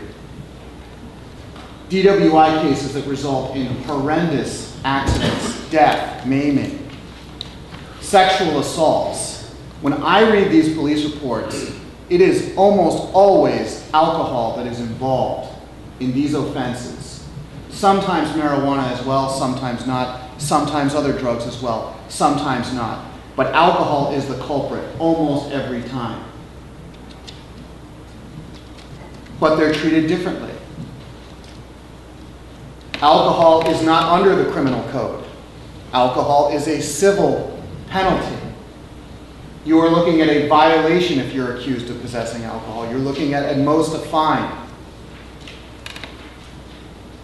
And this is unjust, and this is arbitrary when you look at the harms of the substances.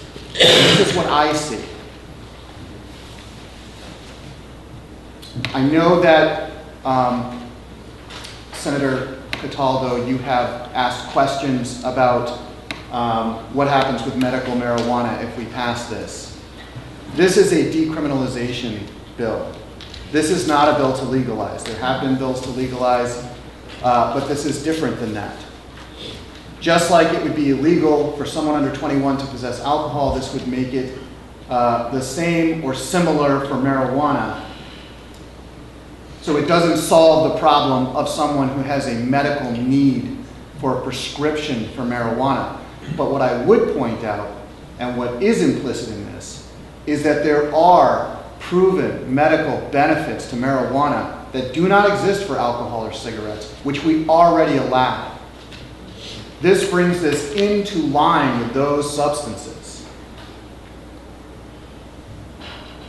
I would also like to point out that Chief Goldstein, I believe, testified that, well, so this is basically legalizing if you're a juvenile. We wouldn't be able to charge them with delinquency petitions. And I've done a tremendous amount of juvenile work, and what I will tell you is, it is true that the delinquency statute defines a delinquent act as a misdemeanor or greater, as a crime. But there is also a chins petition, and that is also in juvenile court. And that would certainly qualify, just like if a juvenile was abusing alcohol or cigarettes, they would have a chins petition, because those aren't crimes. This would bring that into line with the way that juveniles are treated. You would bring a chins petition, and frankly, the remedies are the same available under either statute. You can still wind up in placement. I've had kids placed under both. You can still wind up ordered into treatment. I've had kids ordered into treatment under both, and you can have kids the exact same, it's just an issue of which statute you're proceeding under. And like I said, alcohol, cigarettes, when I've had kids that abuse those, that don't stop abusing those, that's what's brought as a chins petition. Because you can't bring a delinquency petition based on a minor who abuses alcohol either. I also want to just address something that I'm hearing from law enforcement, which is that people don't go to jail for possession of marijuana. I have had people go to jail for possession of marijuana. Not distribution, possession. In fact, I practiced in a court in this state where the unofficial official policy in that court was that any second offense, regardless of the quantity, one joint, you must get 30 days in jail. And they would not take negotiated dispositions that did not involve that. So that is absolutely not true to say that people don't go to jail for possessions of small amount of marijuana. Also, you should be aware that because a prosecutor or a police department can elect to bring it as a Class B misdemeanor, bring it as a violation, or bring it as a Class A misdemeanor, and technically it could be brought as a felony under the state of the law as it exists right now, there is tremendous discretion. And not every police department and not every prosecutor handles every case the same way. And this again leads to arbitrary results and different results depending on where you happen to be arrested within this state. I also want to address the issue of the gateway drug, this specter that law enforcement, which I would point out, has a financial incentive for maintaining the current state of the law. Forfeitures, governmental grants, state grants towards things like the Drug Task Force. There is money involved in keeping marijuana illegal. And what I can tell you is that I have had clients who have been addicted to heroin, a number of them. I have had clients who have talked to me about their history, and frankly, all due respect to law enforcement, I believe that my clients are more truthful with me than they are when they sit down with them. And what I have heard many, many times is that my clients that are addicted to heroin oftentimes start off with prescription painkillers. That is what leads them down the road to heroin. They fall off a roof, they hurt their back, they hurt their knee, they are prescribed prescription pain medication, and eventually that prescription runs out, and they don't have the money to continue to take those, and heroin is cheaper. And that's what leads to it. If we want to try to say what leads to it in terms of, well, we can look at what they've abused in the past, alcohol is almost always there before anything.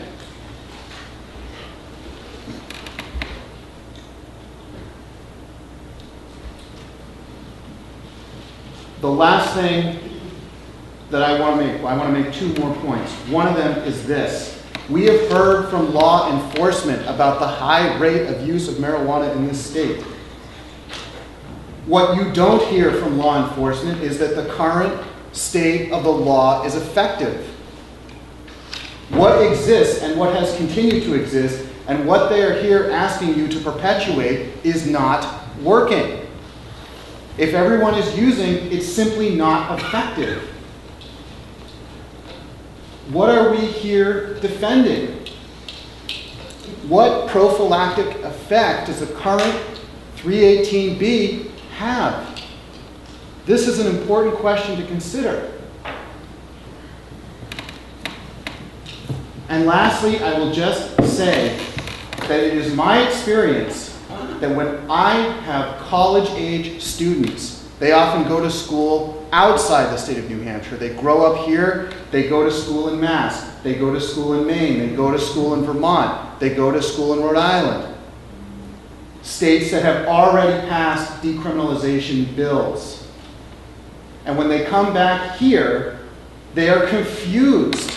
Many of them have not been in trouble, and they assume that what exists in their state is the same here. And when they see the draconian sentences that they face here compared to other places where they are living, where they're going to school, where their friends are, it doesn't make sense to them. They find it unjust because it's not consistent.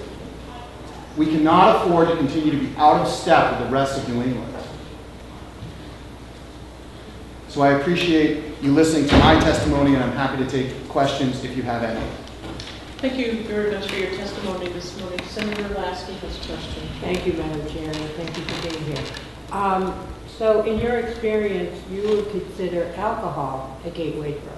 Absolutely, yes. Alcohol and cigarettes as well. Absolutely. Senator Davis. Okay. Under current law, is alcohol considered an illegal drug for someone under 18? It is not considered an illegal drug. It is not a controlled drug, is the term of art under 318B. Alcohol is its own thing. It is regulated under a separate section of the RSAs. And possession of alcohol is punishable by a fine, but you cannot go to jail for being a minor in possession of alcohol the way you can for a minor in possession of marijuana. Are there any further questions?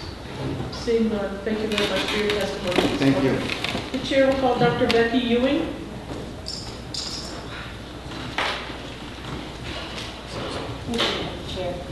For the record, my name is Dr. Becky Ewing. I am a board-certified obstetrician gynecologist, and I'll try to be very brief. First of all, I'm very grateful for your service. I can't imagine making these decisions. Second, I'm here to talk about the prevalence of marijuana use in pregnancy, the impact on the developing fetus, and the impact on young children in the home where marijuana is used.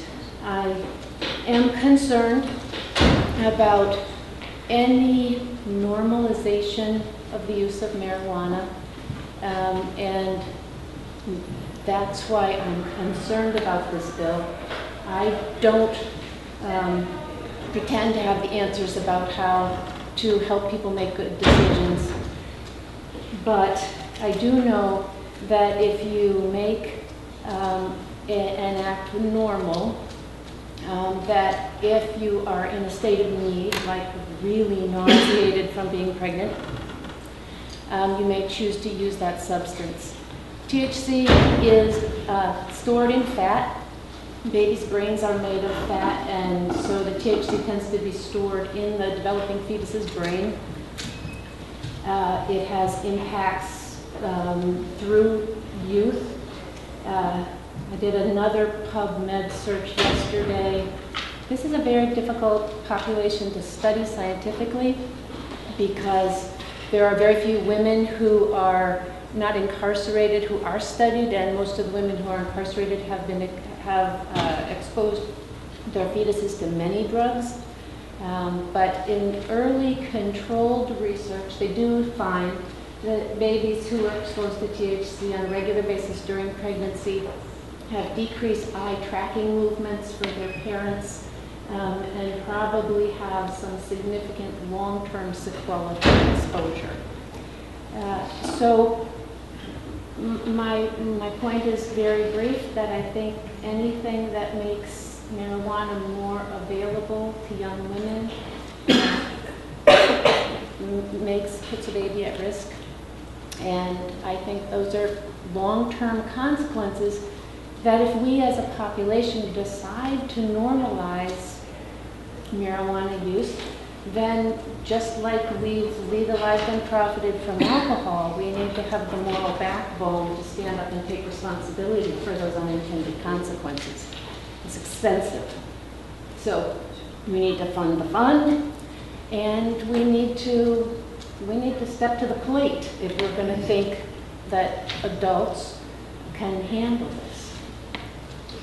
Okay, thank you very much for your testimony this morning, Doctor. Are there any questions for the committee? Senator Cataldo. Thank you, Madam Chair. Just one question, Doctor. Have you seen any studies where they've used animals smoking marijuana and what the effects of those animals were? The studies in rats, primarily out of SUNY Upstate Steve Youngpow's research, show that if an animal is exposed in utero, then if they are exposed again as an adolescent animal, then they are more apt to have an addictive disorder with that substance. We like the things our mothers like. We eat the foods our mothers eat. But he's taken that on to also work with THC and with alcohol. Just a follow-up, because I remember that study that was up there at the time when they were testing out these animals. Thank you very much. Okay. Senator Lasky has a question. Thank you, Madam Chair. Thank you for being here. Clearly, I understand why there are not definitive studies just about marijuana on pregnancy, but obviously there's fetal alcohol syndrome, and certainly poor results in women who smoke, undersized babies, etc. Would this just be, in your mind, one additional thing on the fetus, or should, obviously, what can we do about those other things as well? Right, exactly. I understand, and as an obstetrician, you help women, you help with smoking cessation programs, you get them to bring their packs of cigarettes in, you number cigarettes, you talk about alcohol. There's a whole group of women who just plain didn't understand. I think right now we live in a culture with so much information that people put together what's okay to do in the kind of patchwork fashion. And when we legalize and normalize things, patients make decisions about how to eat and how to behave based on kind of mishmash of information. So yes, it is one more thing that babies, or one more toxin that babies experience. And it's challenging. It's not a pure science. People are incredibly resilient, and babies are very resilient. And at the same time, there's a point past which you can injure an infant to the extent that they either don't survive or they survive in a very impaired manner. Yeah. Okay, thank you very much for your testimony this morning. The chair will remain listener.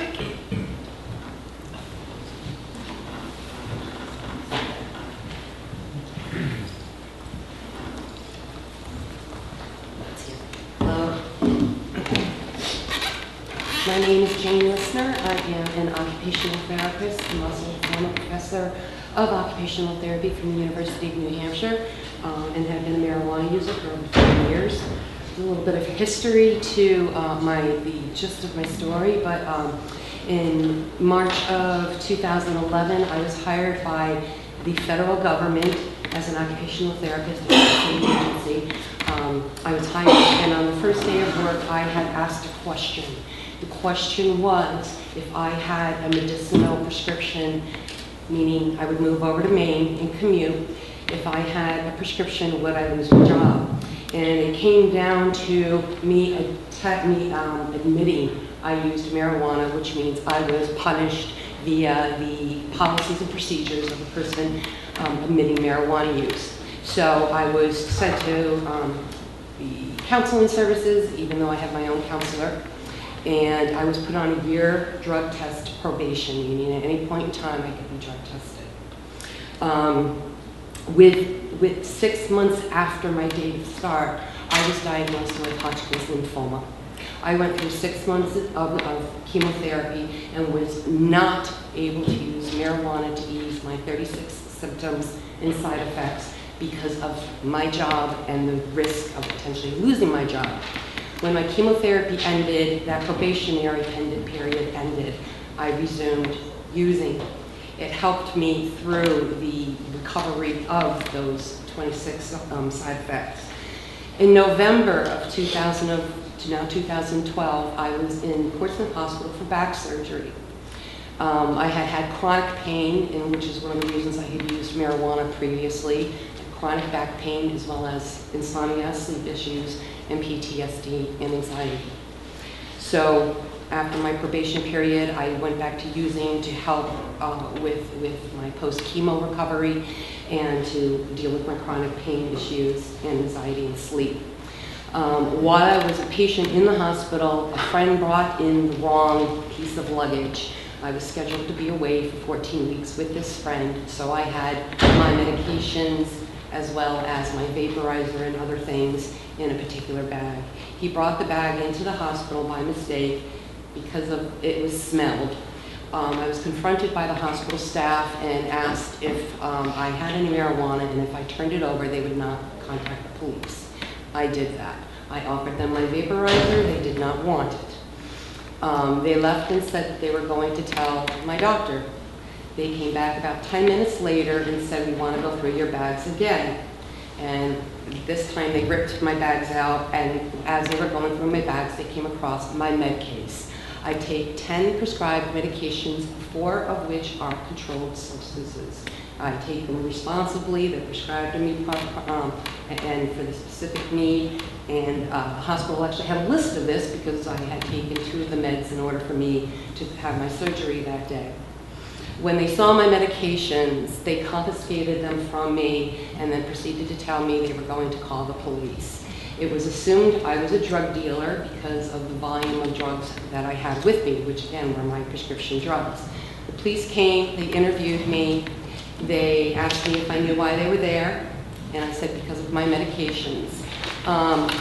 This was in November. He proceeded to call me over the next several months as we went into 2013. And in January of 2013, he told me they were attempting to pursue federal charges against me for my controlled substances that were not in their prescription bottles, but were mine.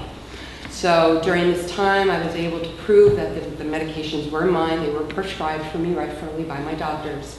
So they decided not to pursue that charge, but they were going to charge me with possession of marijuana. It was a Class B misdemeanor.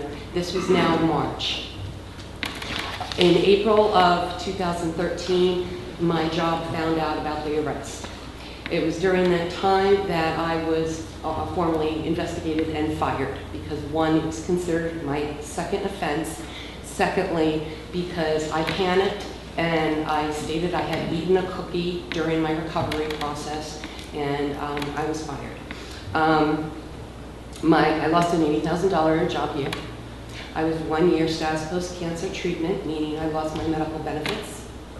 The trial was postponed till April of last year, 16 months. It was postponed on 3 different occasions, meaning that we met with the police officers, lawyers, investigators, to have it dismissed and rescheduled.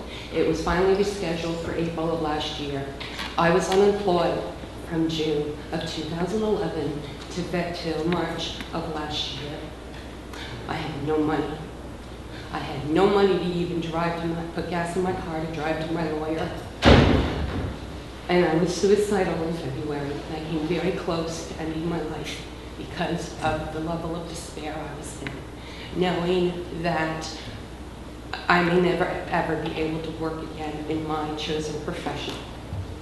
In April of last year, I was found guilty and I was charged a fee. I currently, because of that, I cannot pass a background check. In addition, if a person Googles me on page 3, you're going to see a police write-up that is very erroneous and incorrect. At this point in time, I don't know how I'm going to pay my rent. I kind of live month to month praying to God that I'm able to pursue private clients, or I do per diem work for a particular agency. It just is a travesty that this happened. For 20 years I've been working as an occupational therapist, and just to give you an example, the board of licensure felt that the situation was so absurd, they did not pursue disciplinary actions against me. I currently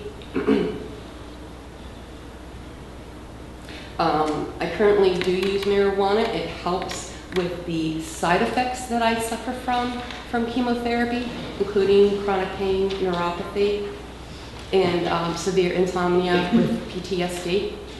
And I have to take 2 controlled substances to go to sleep. I would very gladly just use marijuana. I would use that instead of pain medication, instead of sleep medication, instead of my anxiety medication. I have abstained for long periods of time from marijuana use, proving that I do not have a physical or a psychological addiction. You're concerned about addictions? Well, how many people have one of these? How many people have been checking it? That's an addiction. So as far as spans of addictions go, I don't want to break the law. I want to be legal.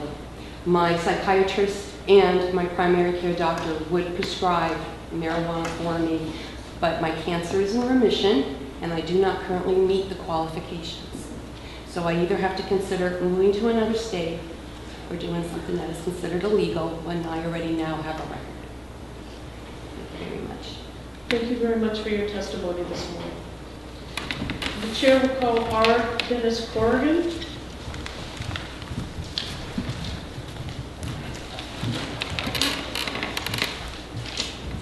Madam Chairman, members of the committee, my name is Dennis Corrigan and I'm in favor of the bill. I'm a member of the Board of Directors of the New Hampshire Liberty Alliance, but I'm here supporting the bill as a private citizen. I first smoked marijuana 50 years ago. I've lived under the threat of criminal charges, fearing a knock at the door for all that time. I'm a retired actuary, and friends I've smoked marijuana with include other actuaries, members of at least one of each of the following professions: lawyers, accountants, policemen, underwriters, business owners, authors, politicians, economists, engineers, poets, photographers, musicians, artists, stockbrokers, mortgage brokers, investment brokers, nurses, school teachers, professors, IT professionals, athletes, tax preparers, journalists, realtors, chefs, investment managers, barbers, bankers, and bakers.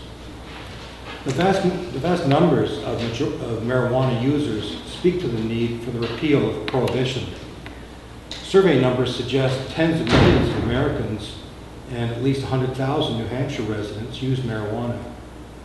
These survey numbers significantly underreport usage, since to answer surveys in the affirmative exposes the respondent to perceived risks. Senators, I expect that your friends and members of your families include marijuana users, husbands and wives, children and grandchildren. If you decline this opportunity to repeal this pernicious prohibition, you're exposing them to arrest and jail penalties. I appeal to you. Permit me to live for the first time in my adult lifetime, no longer as a criminal. Remove this burden, too, from all the professionals that I've mentioned who are subject to incarceration. Repeal prohibition to help those friends of yours and those in your own families who are subject to this profoundly bad law. Finally, in my experience, it's very rare to find marijuana users who use any other illegal substances. Similarly, sellers of marijuana, in my experience, do not promote sales of other drugs. Thank you for listening to me today. Thank you very much for your testimony this morning. The chair will call Susan McKean.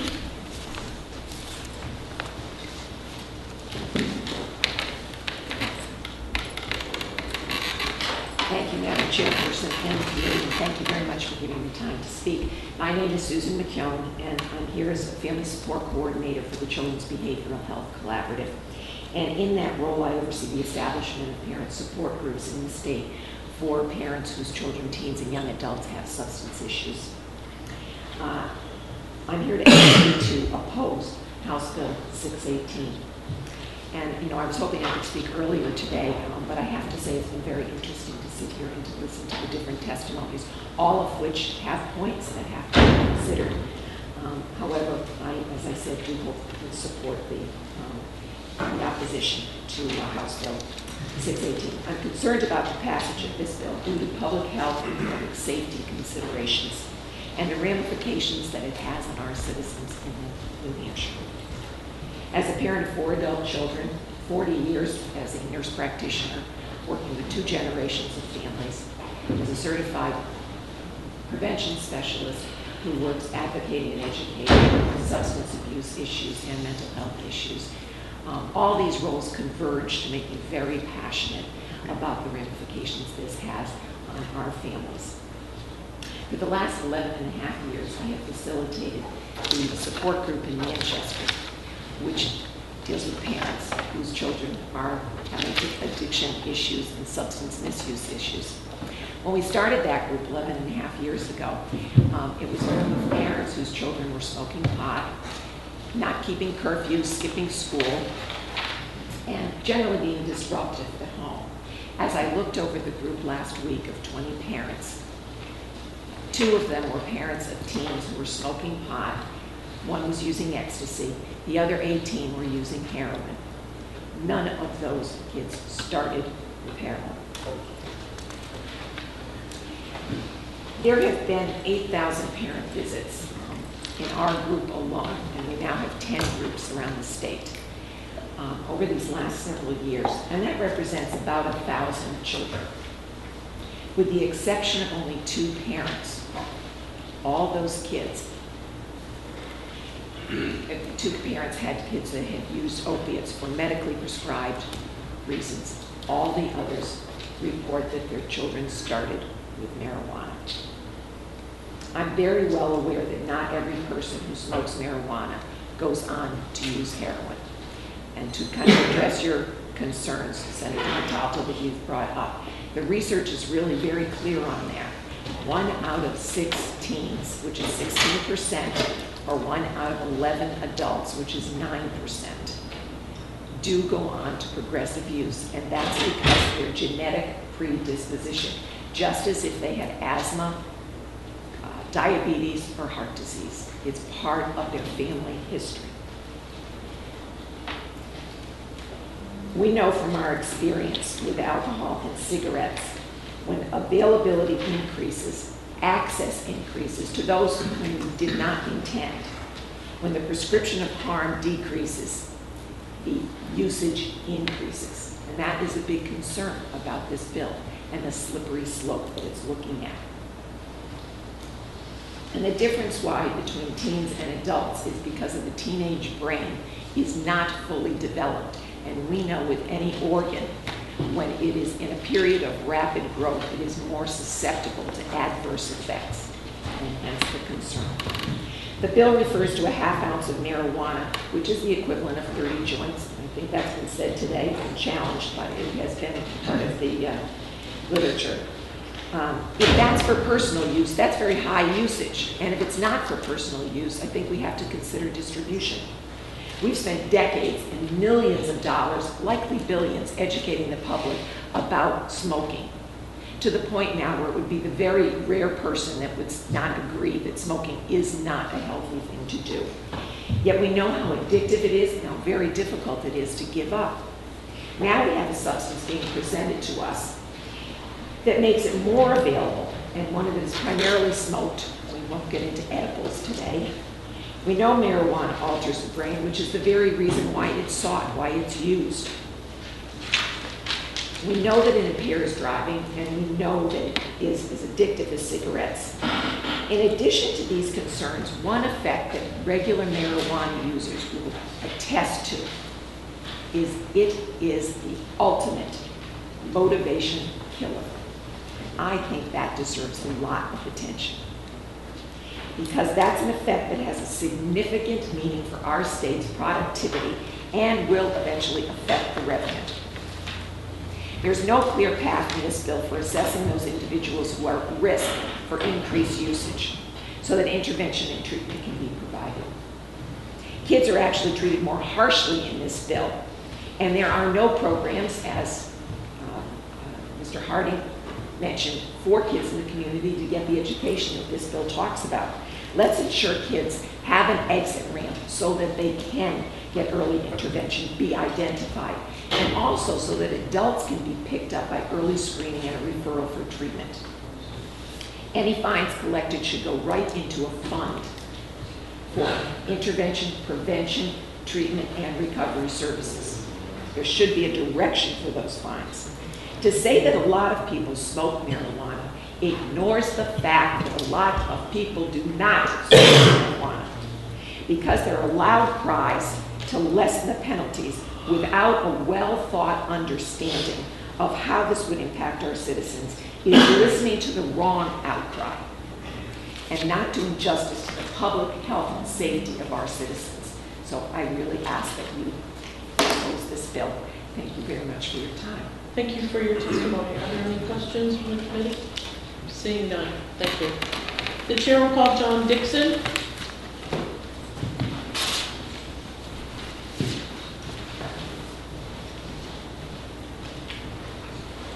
John Dixon.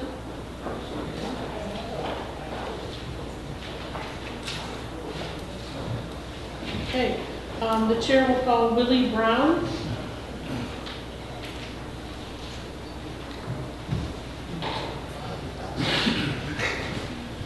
Thank you for hearing me today. I'll be very quick. A lot of people here. A couple of things that I want to bring up, very important. What I have with me here is numerous groups, from the Schaefer Commission to the Global Commission to the London School of Economics to the National Academy of Sciences, an 18-member committee that studied drug policy, all unanimously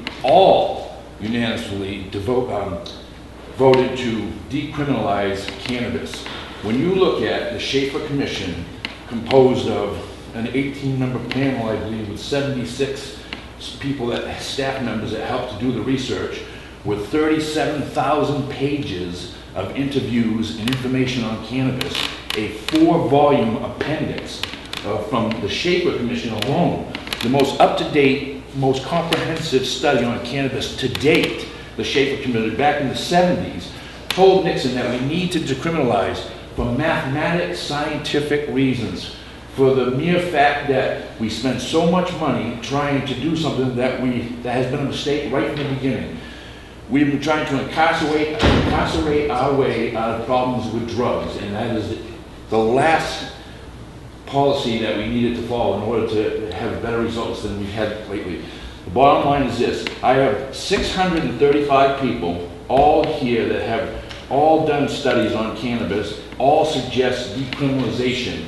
Now, when you have institutions from around the world, the people on the global commission were from Pakistan, Mexico, Colombia, Greece, Spain, United Nations, Ghana, Germany, Peru, France, all around the world took a really good look at cannabis. And the reality is we cause so many problems for our society by making marijuana illegal.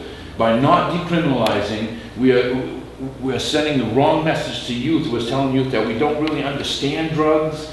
And the bottom line is even Jimmy Carter himself said back in '78 to New York Magazine, he said to Time Magazine, that it makes no sense to have the laws for drugs be worse damage for people than the drugs themselves actually cause. And the bottom line is we would help our citizens. We'd be better off to treat them with love and humanity and try to help them when they have substance problems, rather than to incarcerate and punish our way out of the problem.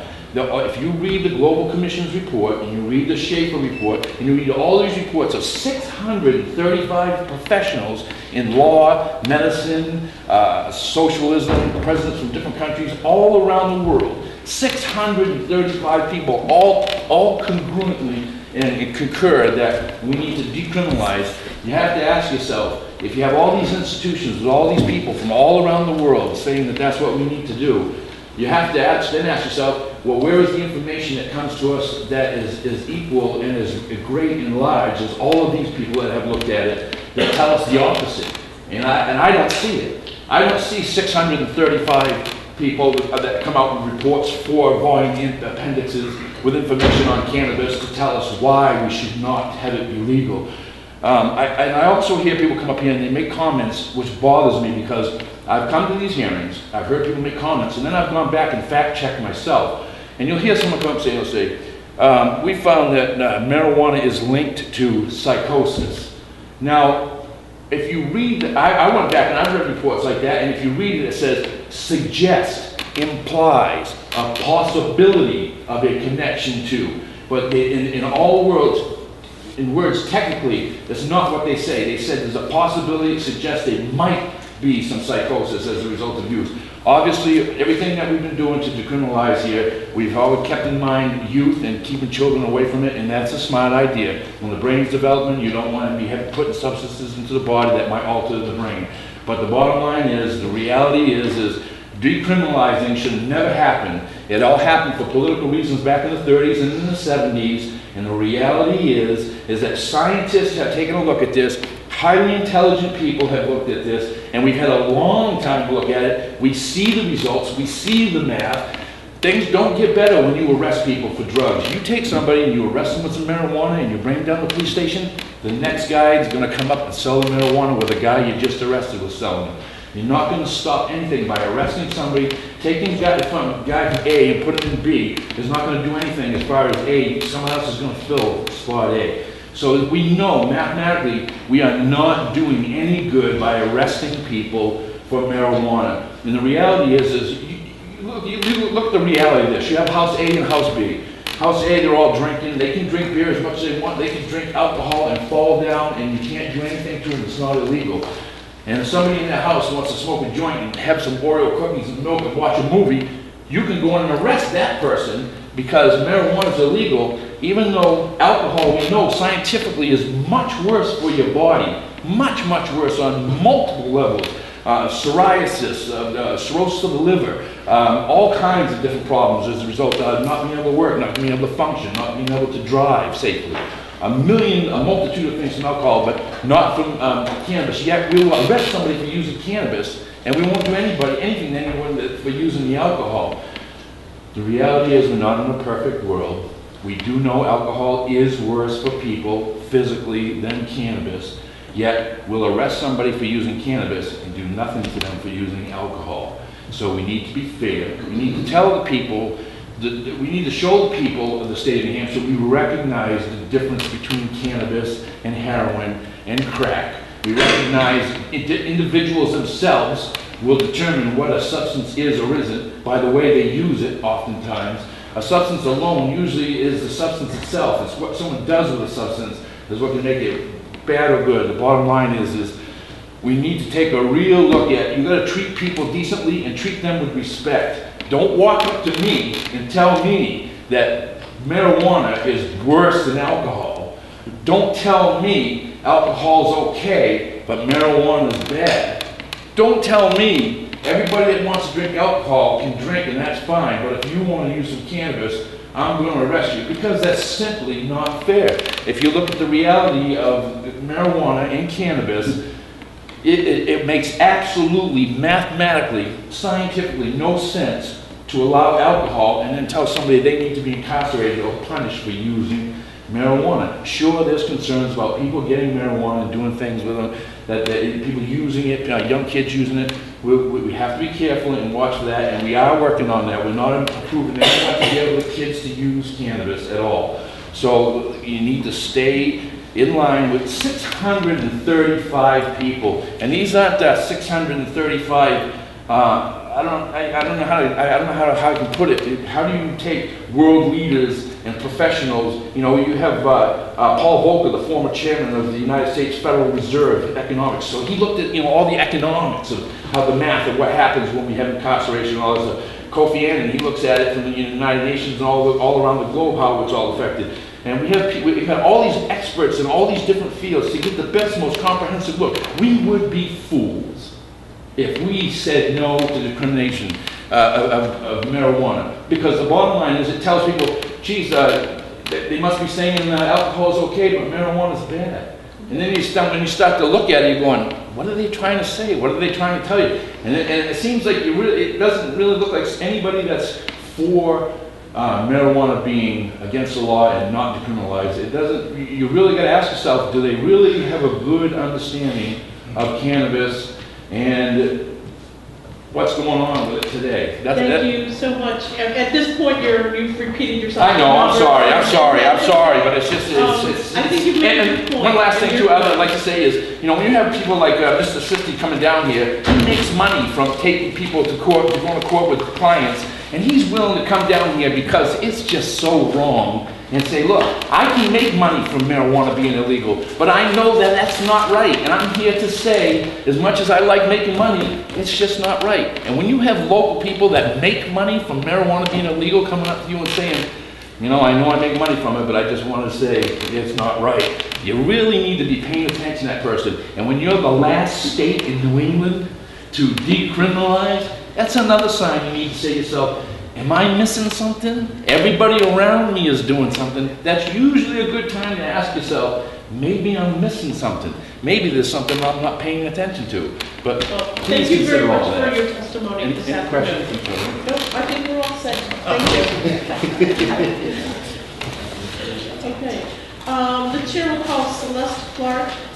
At this point, we've had quite a bit of testimony, and I'm just going to ask folks,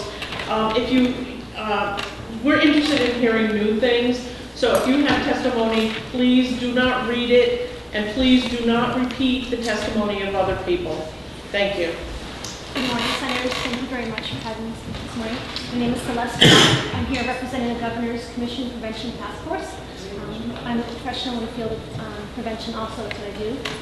I would like to oppose this bill for multiple reasons. I'm not going to repeat many of them. I don't envy you for the task you have at hand with all this testimony that you've heard. Piggybacking on the message that was just delivered, a clear message is not what our youth are getting. I specifically work with youth and parents in our community, and the messages are difficult for them to understand what's wrong and what's not wrong. We know, as it was stated already, peer pressure, social norms, and perception of harm and wrongness contribute to use, and use is very difficult for kids to say no to, so that's something that we advocate for. Working with the youth in our community, they are actively involved. They are part of trying to send prevention messages to their peers. Many of them have family members and friends who are using, and they're trying to help them to stop and to make healthy choices. And then working with parents, one of the few tools that parents have right now is that this is illegal, and that they can use that in their toolbox and say that's one of the reasons that they shouldn't use. Because of all the miscommunication and the not a clear message that they're receiving, parents can at least fall back on that. It is the bill that you have in front of you. While I'm opposing it, I would say one thing is missing in our state. We don't fund prevention and treatment very well. It's very difficult. It's a very hard task doing prevention. If you look at the bill and something that would be changed, we have a diversion program in our community, and we have referrals for alcohol and marijuana, and it's for 20 and younger. So if you look at page 1, line 14, where it says 18 years of age and younger, I think that should at least be 20. And if you're going to look at this as a possibility, I think it should be must have an educational component, but not may, which is in line 16. We know treatment is second to last in the state and in the United States, and that's something that would be needed if this bill is moved forward. But again, I oppose this bill for the sake of public safety and our youth. Okay, thank you very much for your testimony. Senator Lasky has a question. Thank you, Madam Chair. Thank you, Lena. Are you speaking on behalf of the Governor's Task Force, or are you just speaking for yourself? I'm a member, and yes, the Governor's Commission Prevention Task Force is this. And this is their position? They've had a discussion, and the chair of the task force told me I could come today and say that we oppose this. Thank you. Senator Davis. She could not. I'm sorry? She was not able to come today. The chair of the task force. Okay, but you have discussed it as a group, and this is the position. Thank you. Senator Davis. Can you just repeat your references that you used near the end? You said line 16, but I don't know which page you were on. I'm sorry. I believe it's page 1. Page 1, line 14, it says 18 years of age. Okay. If we're comparing this to alcohol, I think it should be 20. Okay. And then in line 17, it says the court may order. I think it should be must. And for that to happen, our state would obviously have to have programming in place. And until that happens. Thank you. Thank you. Are there any further questions? Seeing none, thank you. The chair will call Lisa Muir.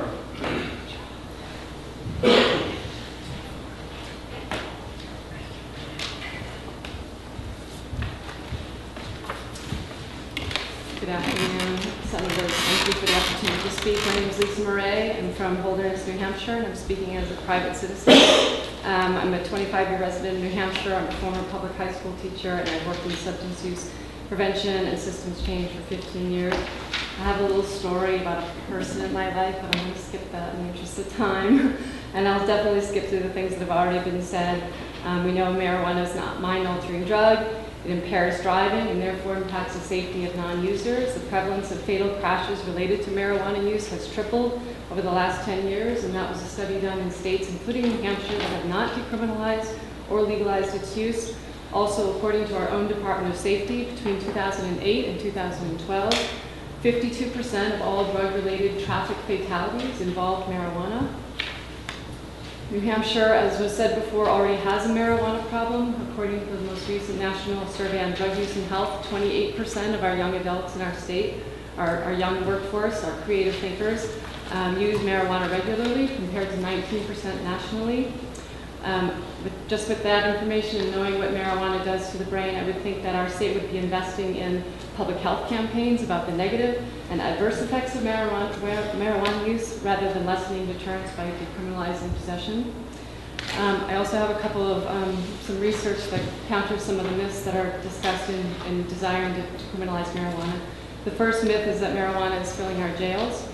In a national survey by the Bureau of Justice Statistics, data showed that only 0.7% of all state inmates were behind bars for marijuana possession only. with many of them pleading down for more serious crimes. Also, in total, 0.1% of all state prisoners were marijuana possession offenders with no prior sentences. This research probably hasn't been done in New Hampshire, but I think if you interview a lot of attorneys, someone actually spoke about this today, that very few are actually being incarcerated solely for possessing small amounts of marijuana. The second myth is that marijuana is keeping our youth from accessing student loans. The HEA aid elimination penalty that was passed by Congress in 1998 was changed in 2006 to restrict the reach of the penalty so that only people convicted while enrolled in college and while receiving aid may have that aid restricted. And for the first offense of possession only, it's only restriction of the aid for 1 year. Also, data from the U.S. Department of Education reveal that between 2000 and 2006, when the law was broader, only 189,000 students were prevented from accessing student aid due to a conviction for a drug offense, either possession or selling of any illicit drug, not just marijuana, and that represented 1/4% of those applying for aid. Another myth, people don't get addicted to marijuana and don't require treatment. As Celeste said, the data does show that 9% of those who try marijuana, develop dependence. But that is less than other drugs. That compares to 15% of people who try cocaine, 24% of those who try heroin. However, because so many more people use marijuana than other illicit drugs, cannabis dependence is twice as prevalent as dependence on any other illicit psychoactive drug. Also, the percentage of marijuana users who develop dependence jumps from 9% of them to 25 to 50% if you only look at daily users. And that range between 25 to 50 is how many years they've been daily users. So it is a drug that people become addicted to. Just looking at our youth in New Hampshire who sought treatment in the state-funded treatment program in 2012, 80% of our youth indicated that marijuana was their primary drug for which they were seeking treatment. And I'll just close with a couple of comments based on what I heard this morning. First, I hope New Hampshire is not a state that bases its decisions on what the states around us are doing, that we really base it on objective consideration of facts and the desire to protect the health, individual and population health and well-being of our residents. I hope one attorney talked about a disparity in the application of the law, that perhaps minorities and low-income people are being unfairly treated. I hope that's not a reason to make things legal, because we could do that for a lot of other things because they're treated unfairly, probably in a lot of other court cases as well. And in closing, I just hope that our state does not decriminalize possession of a mind-altering drug. I don't think we need it. I don't think our children need it. Thank you very much for your testimony this morning. The chair will call Melissa Fernald.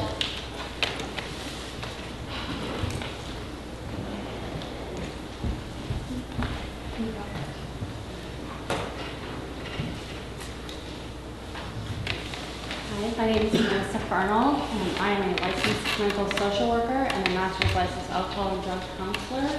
I'm from Wolfboro, New Hampshire, and I evaluate and treat drug addictions, substance use disorders, actually. And as someone who treats your citizens who have addiction issues or substance use issues, and as a concerned citizen of New Hampshire, and more importantly, a mother, I strongly oppose this bill. I oppose it on so many levels, but there isn't enough time for me to do that. I'm told I had 2 minutes, but I'm going to do my best here. There are 2 areas that I want to focus on. One is the definition of marijuana in this bill, and amongst some of the descriptions that people have been giving over the last 2 hearings that I've been to. And the other thing that I want to talk about is the progression of substance use and treatment. So I've come to the last public hearing on this issue, and I've sat here for a few hours in this one and listened to lots of people talk about marijuana. And I feel as though people are talking about it from the 1970s or 80s, because the THC levels in marijuana we are using today, that kids and adults are using today, is not the same marijuana that it was back then. And I have some additional information in the sheets that you can look at. I'm not going to go over each thing. But the THC levels have rapidly increased over even the last 2 years since the recreational sale and the legalization of marijuana in Colorado.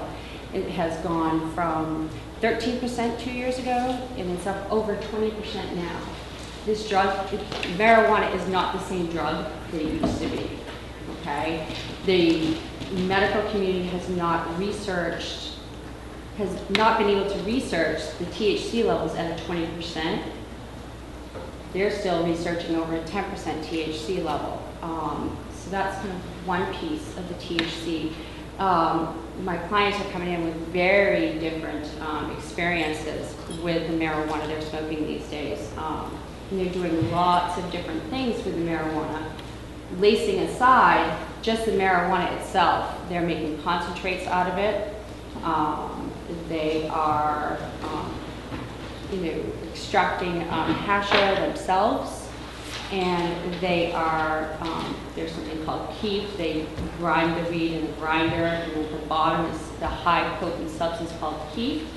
All marijuana, nothing added to it, it's all marijuana. THC levels are up to 90%.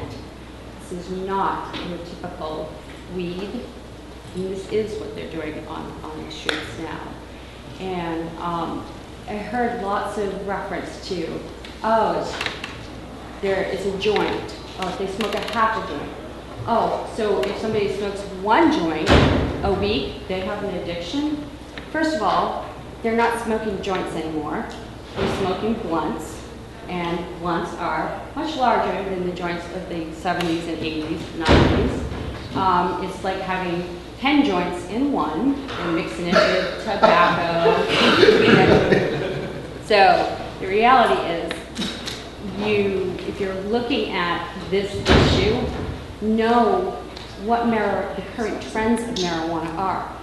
I'm going to share an experience that with you that I got permission to share that happened 4 weeks ago to a client of mine, and who smoked marijuana, what he thought was just regular marijuana, and he used what they call a water falling.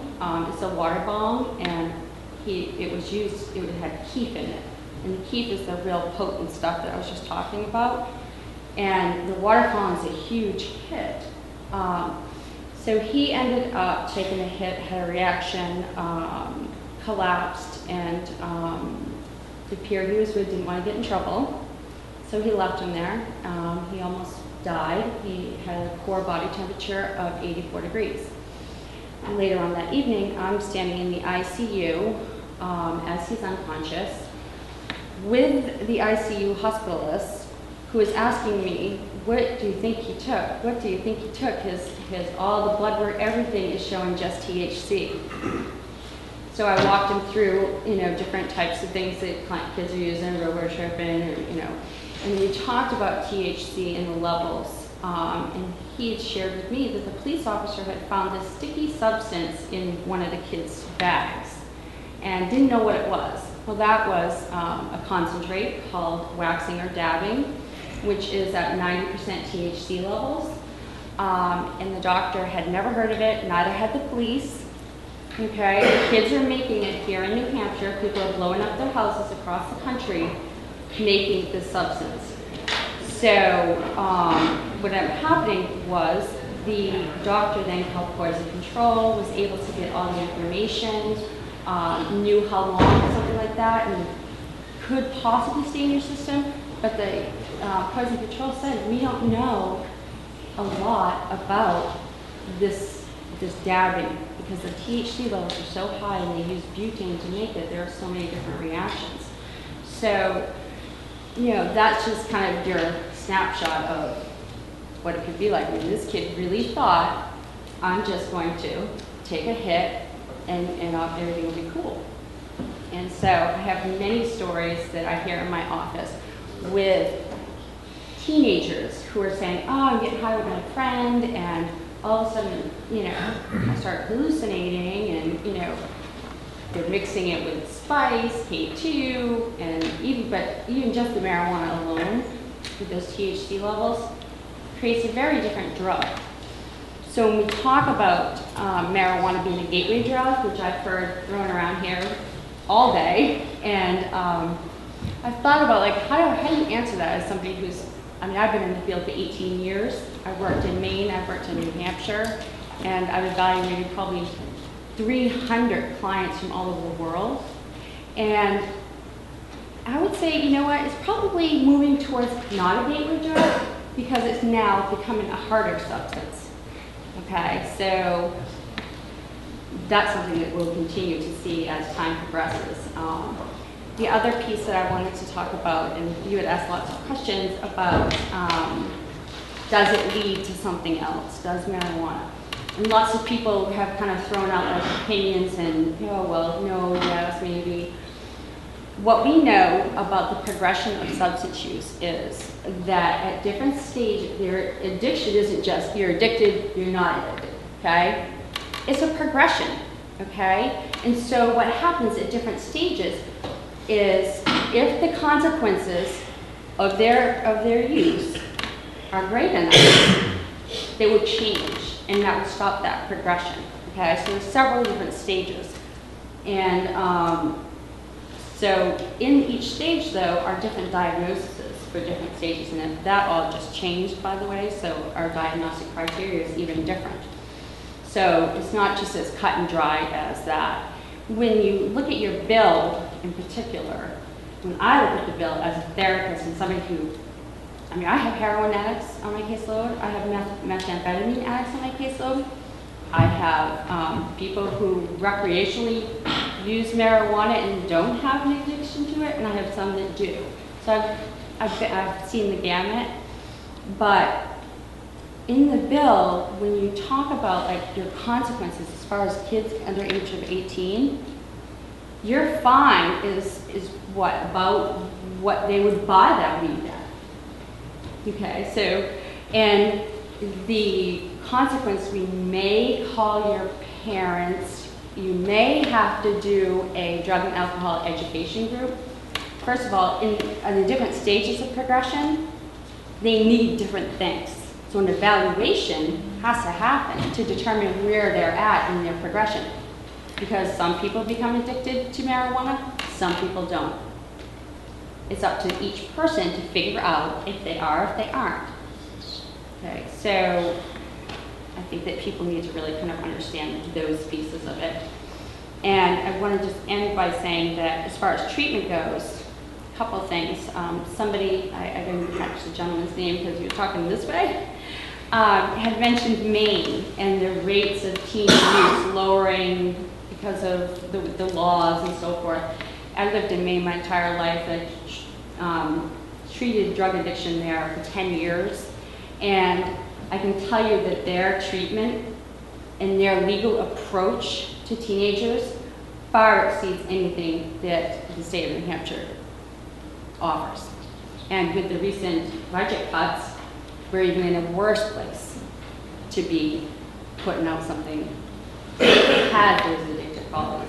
In Maine, they have real good drug court systems. They have evaluation processes. The probation officers are very tied in with treatment therapists, and there's much more funding sources available to them. So if it does progress to a dependence or an addiction issue, they very quickly can get pulled into treatment rather than jail. So and in my office, and I've been here doing private practice for 8 years, and I get lots of reckless driving referrals, marijuana possession for the adults to do evaluations, but I'm always dry. Teenagers don't get referred. I'm in Carroll County. I am the only duly licensed clinician within 50 miles of where I am. And I do not get referrals for juveniles who have had any possession issues or any crimes related to marijuana or drugs, for that matter. They're just not coming in. And that's an area I specialize in with adolescents.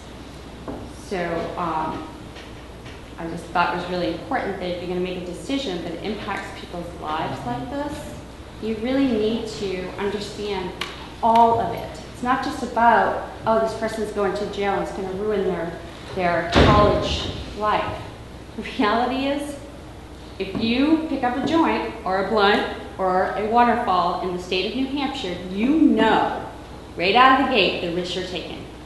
That's it. And that's part of what helps me as a therapist, is when they know that risk, okay, then they get caught, all right, then I'm in a position to be able to help them so it doesn't progress into something more. And by saying, you know what, you knew the risks, here were the consequences, and that's what motivates people to change.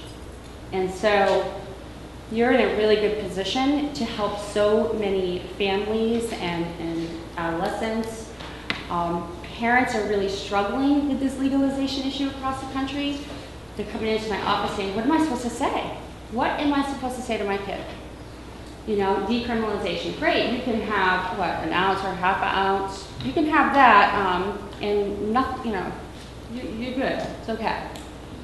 The parents you're not really helping them, you know? And one other argument that I've been hearing about is this whole live free or die in New Hampshire. And you know, I wasn't born in New Hampshire, and but it would seem to me that why would you then want to jump on the Washington and the Colorado bandwagon?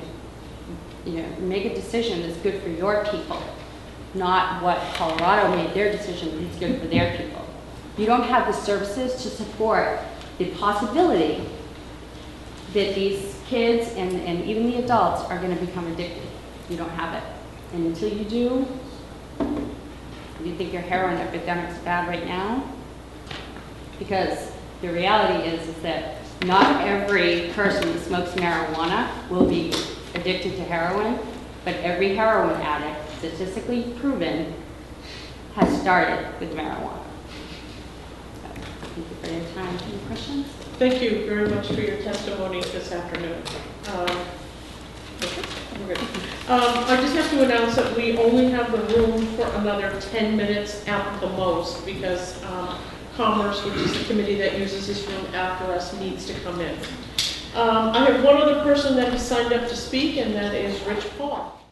Your children, because you're politicians and you have money, are immune from the legal system. So just like Barack Obama didn't go to jail for smoking weed, George W. Bush didn't go to jail for smoking weed, Bill Clinton didn't go to jail for smoking weed, because these are rich, connected people. So the fact that, you know, if you all have had children and have run-ins with the law and you've been able to get out of them, that doesn't mean that the plebeians have the same option. Really what we're talking about here is a proper role of government. Thomas Jefferson in 1776 wrote that we hold these truths to be self-evident, that all men are created equal, that they are endowed by their Creator with certain unalienable rights, that amongst these are life, liberty, and the pursuit of happiness. When I smoke weed, I am pursuing happiness. It goes on to say that it is to secure these rights that governments are instituted amongst men. Not to protect people from actual harm, but to protect people from having their rights violated. There's a big difference there. For example, if I grow up Muslim and convert to Christianity, I might break my mother's heart, but I don't violate her rights. The fact that someone might have an emotional reaction to your actions is not a sufficient reason to keep those actions illegal. A very important thing to remember when you talk about the war on drugs is that we didn't declare war on you. You declared war on us. And just like the Jews didn't declare war on the Nazis, just like the Armenians didn't declare war on the Turks. This is not a war. In war, you have two sides fighting. We only have one side fighting. This is called a massacre, okay? Even when you're loading us onto the trains, we rarely fight back, okay? So it's important to remember that this war is a massacre. That means that we don't kick down your doors, you kick down our doors. We don't tap your phones, you tap our phones. We don't steal your future, you steal our future. And that's what you do to people when they are caught with marijuana. You steal their futures. There's been talk about the increased potency of marijuana. Obviously, that's an effect of prohibition because your marijuana laws say charge you based not on the amount of THC you're carrying, but it includes any adulterants to that THC. Smaller things like hashish and wax are also easier to transport. So just like prohibition caused people to switch from beer and wine to hard liquor, prohibition of marijuana causes people to change from regular marijuana to smoking spice, especially if they're on prohibition. Especially if they're on probation. I was forced to switch to spice when I was first on probation until I decided it was just too dangerous, and I switched back to marijuana, and then I spent 6 months in jail for violation of probation, but you know, at least I didn't have to lie to him. We talk a lot about sending messages in here, and I'm trying to do this like high speed, so bear with me. That's okay. We talk about a lot about sending messages in here. Well, when a kid starts smoking pot, he receives lots of messages. One of them is, you're now an outlaw. You're now no longer eligible for the protection of the state. So if you are robbed, if you're assaulted by the person you're buying weed from, don't call the police. You know? It's just this idea that somebody is turned into a criminal, that suddenly they are no longer a part of society, that they shouldn't be allowed to have a job, they shouldn't be allowed to go to school because they smoke weed, makes it really suspect when people say, oh, gee, well, people who smoke weed are frequently poor and they have bad educational outcomes. Yeah, being thrown out of school is a bad educational outcome, you know? Being screened out of jobs by tests, that's a bad employment outcome. But let me tell you, if there's something wrong with my work, you should be able to find that by examining my output, not my urine. If you have to look in my urine to find the defects of my work, they are perhaps too subtle to be considered.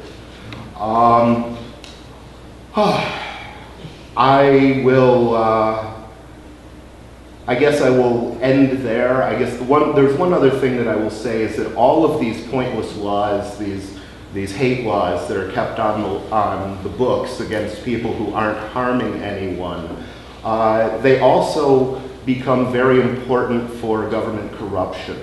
You know, you do have to note that all of these representatives of the police unions that have been lobbying today on behalf of their unions, yeah, they want to keep getting the overtime. The prison guards want to keep, you know, being paid to guard people who just smoke weed. Everybody likes to make money. And, you know, there's another good reason. Beyond avarice, there's also cowardice. If you're a cop and you're arresting robbers and rapists and murderers, these are dangerous people, bad people. They might hurt you. But a pot smoker, he's probably not going to put up much of a fight. I mean, he's just a guy who smokes weed. On the issue of addiction, marijuana is not addictive in the classic sense in that there are no physical withdrawal symptoms. You might be a little grumpy if you're not smoking weed, especially if the reason you smoke weed is that you were a little grumpy in the first place. But you know, it's not the same as something like alcohol, which has severe physical withdrawal. And when somebody is a drunk, when somebody's on alcohol and they can't get it and they're sweating and they're shaking, that's when they're really at risk for moving on to a harder drug, okay? Because marijuana won't completely take that away, although it will ease the symptoms, but you know, a harder drug like oxycodone, that'll knock alcohol withdrawal out just like that. And I guess the last thing I'd like to point out is that, you know, a lot of people who get into hard drugs while they're in prison. Because, you know, they have nothing left. They're a felon now, they're never gonna have a good job again, just like I'm never gonna have a good job again. They're never gonna go to school again, just like I'm never gonna go to school again. So what do they have left to lose? It's not surprising that when you've stolen somebody's life, they turn to a substance to kill that pain. Any questions? Thank you very much. Senator Cataldo. Just one. If you read the statement that if you were a Muslim, you turn Christianity, what would the results be? Probably get your head chopped off. Well, it's possible, but that's only among certain types of Islam. And in general, the American Muslims don't do that much. It's places where we've radicalized the Muslims by bombing campaigns over the course of decades and by replacing their elected governments with puppet dictators that really becomes a problem. Madam Chair, if I could, we had a gentleman, a law enforcement professional flew from Maryland and he neglected to check the speaking box. Every person who has signed up to speak has spoken, with the exception of Ms. Chaffee. Her name was called. She was not here when her name was called. He signed up, and Major Franklin did not understand he had to check the speaking box. Major Neil Franklin. He's a 34-year veteran of law enforcement. He flew up here to testify before you today. We have to get out of this room, Mr. Simon. We've been here for over 3 hours. Please, sir, you can submit your testimony. Ms. Chaffee can do the same thing to submit written testimony. I apologize. We only have this room till 1 o'clock and we have to be out of here before 1 o'clock. Again, he was probably the best person to speak today. It's got 10 minutes. But the problem, sir, is that they need to come in. The other committee needs to come in and get set up to prepare for their hearings that start at 1 o'clock. We have been here for over 3 hours. I understand, Madam Chair. We'll be available until 4:15 if anybody has any. And please, we're not acting on this bill today, so if there's testimony that folks would like to send to the committee, we're more than happy to consider that. But unfortunately, as I said, we've been here for well over 3 hours. I'm sorry, this individual was not signed up to speak. So I'm going to go ahead and close the public hearing. Thank you. Before I pass out.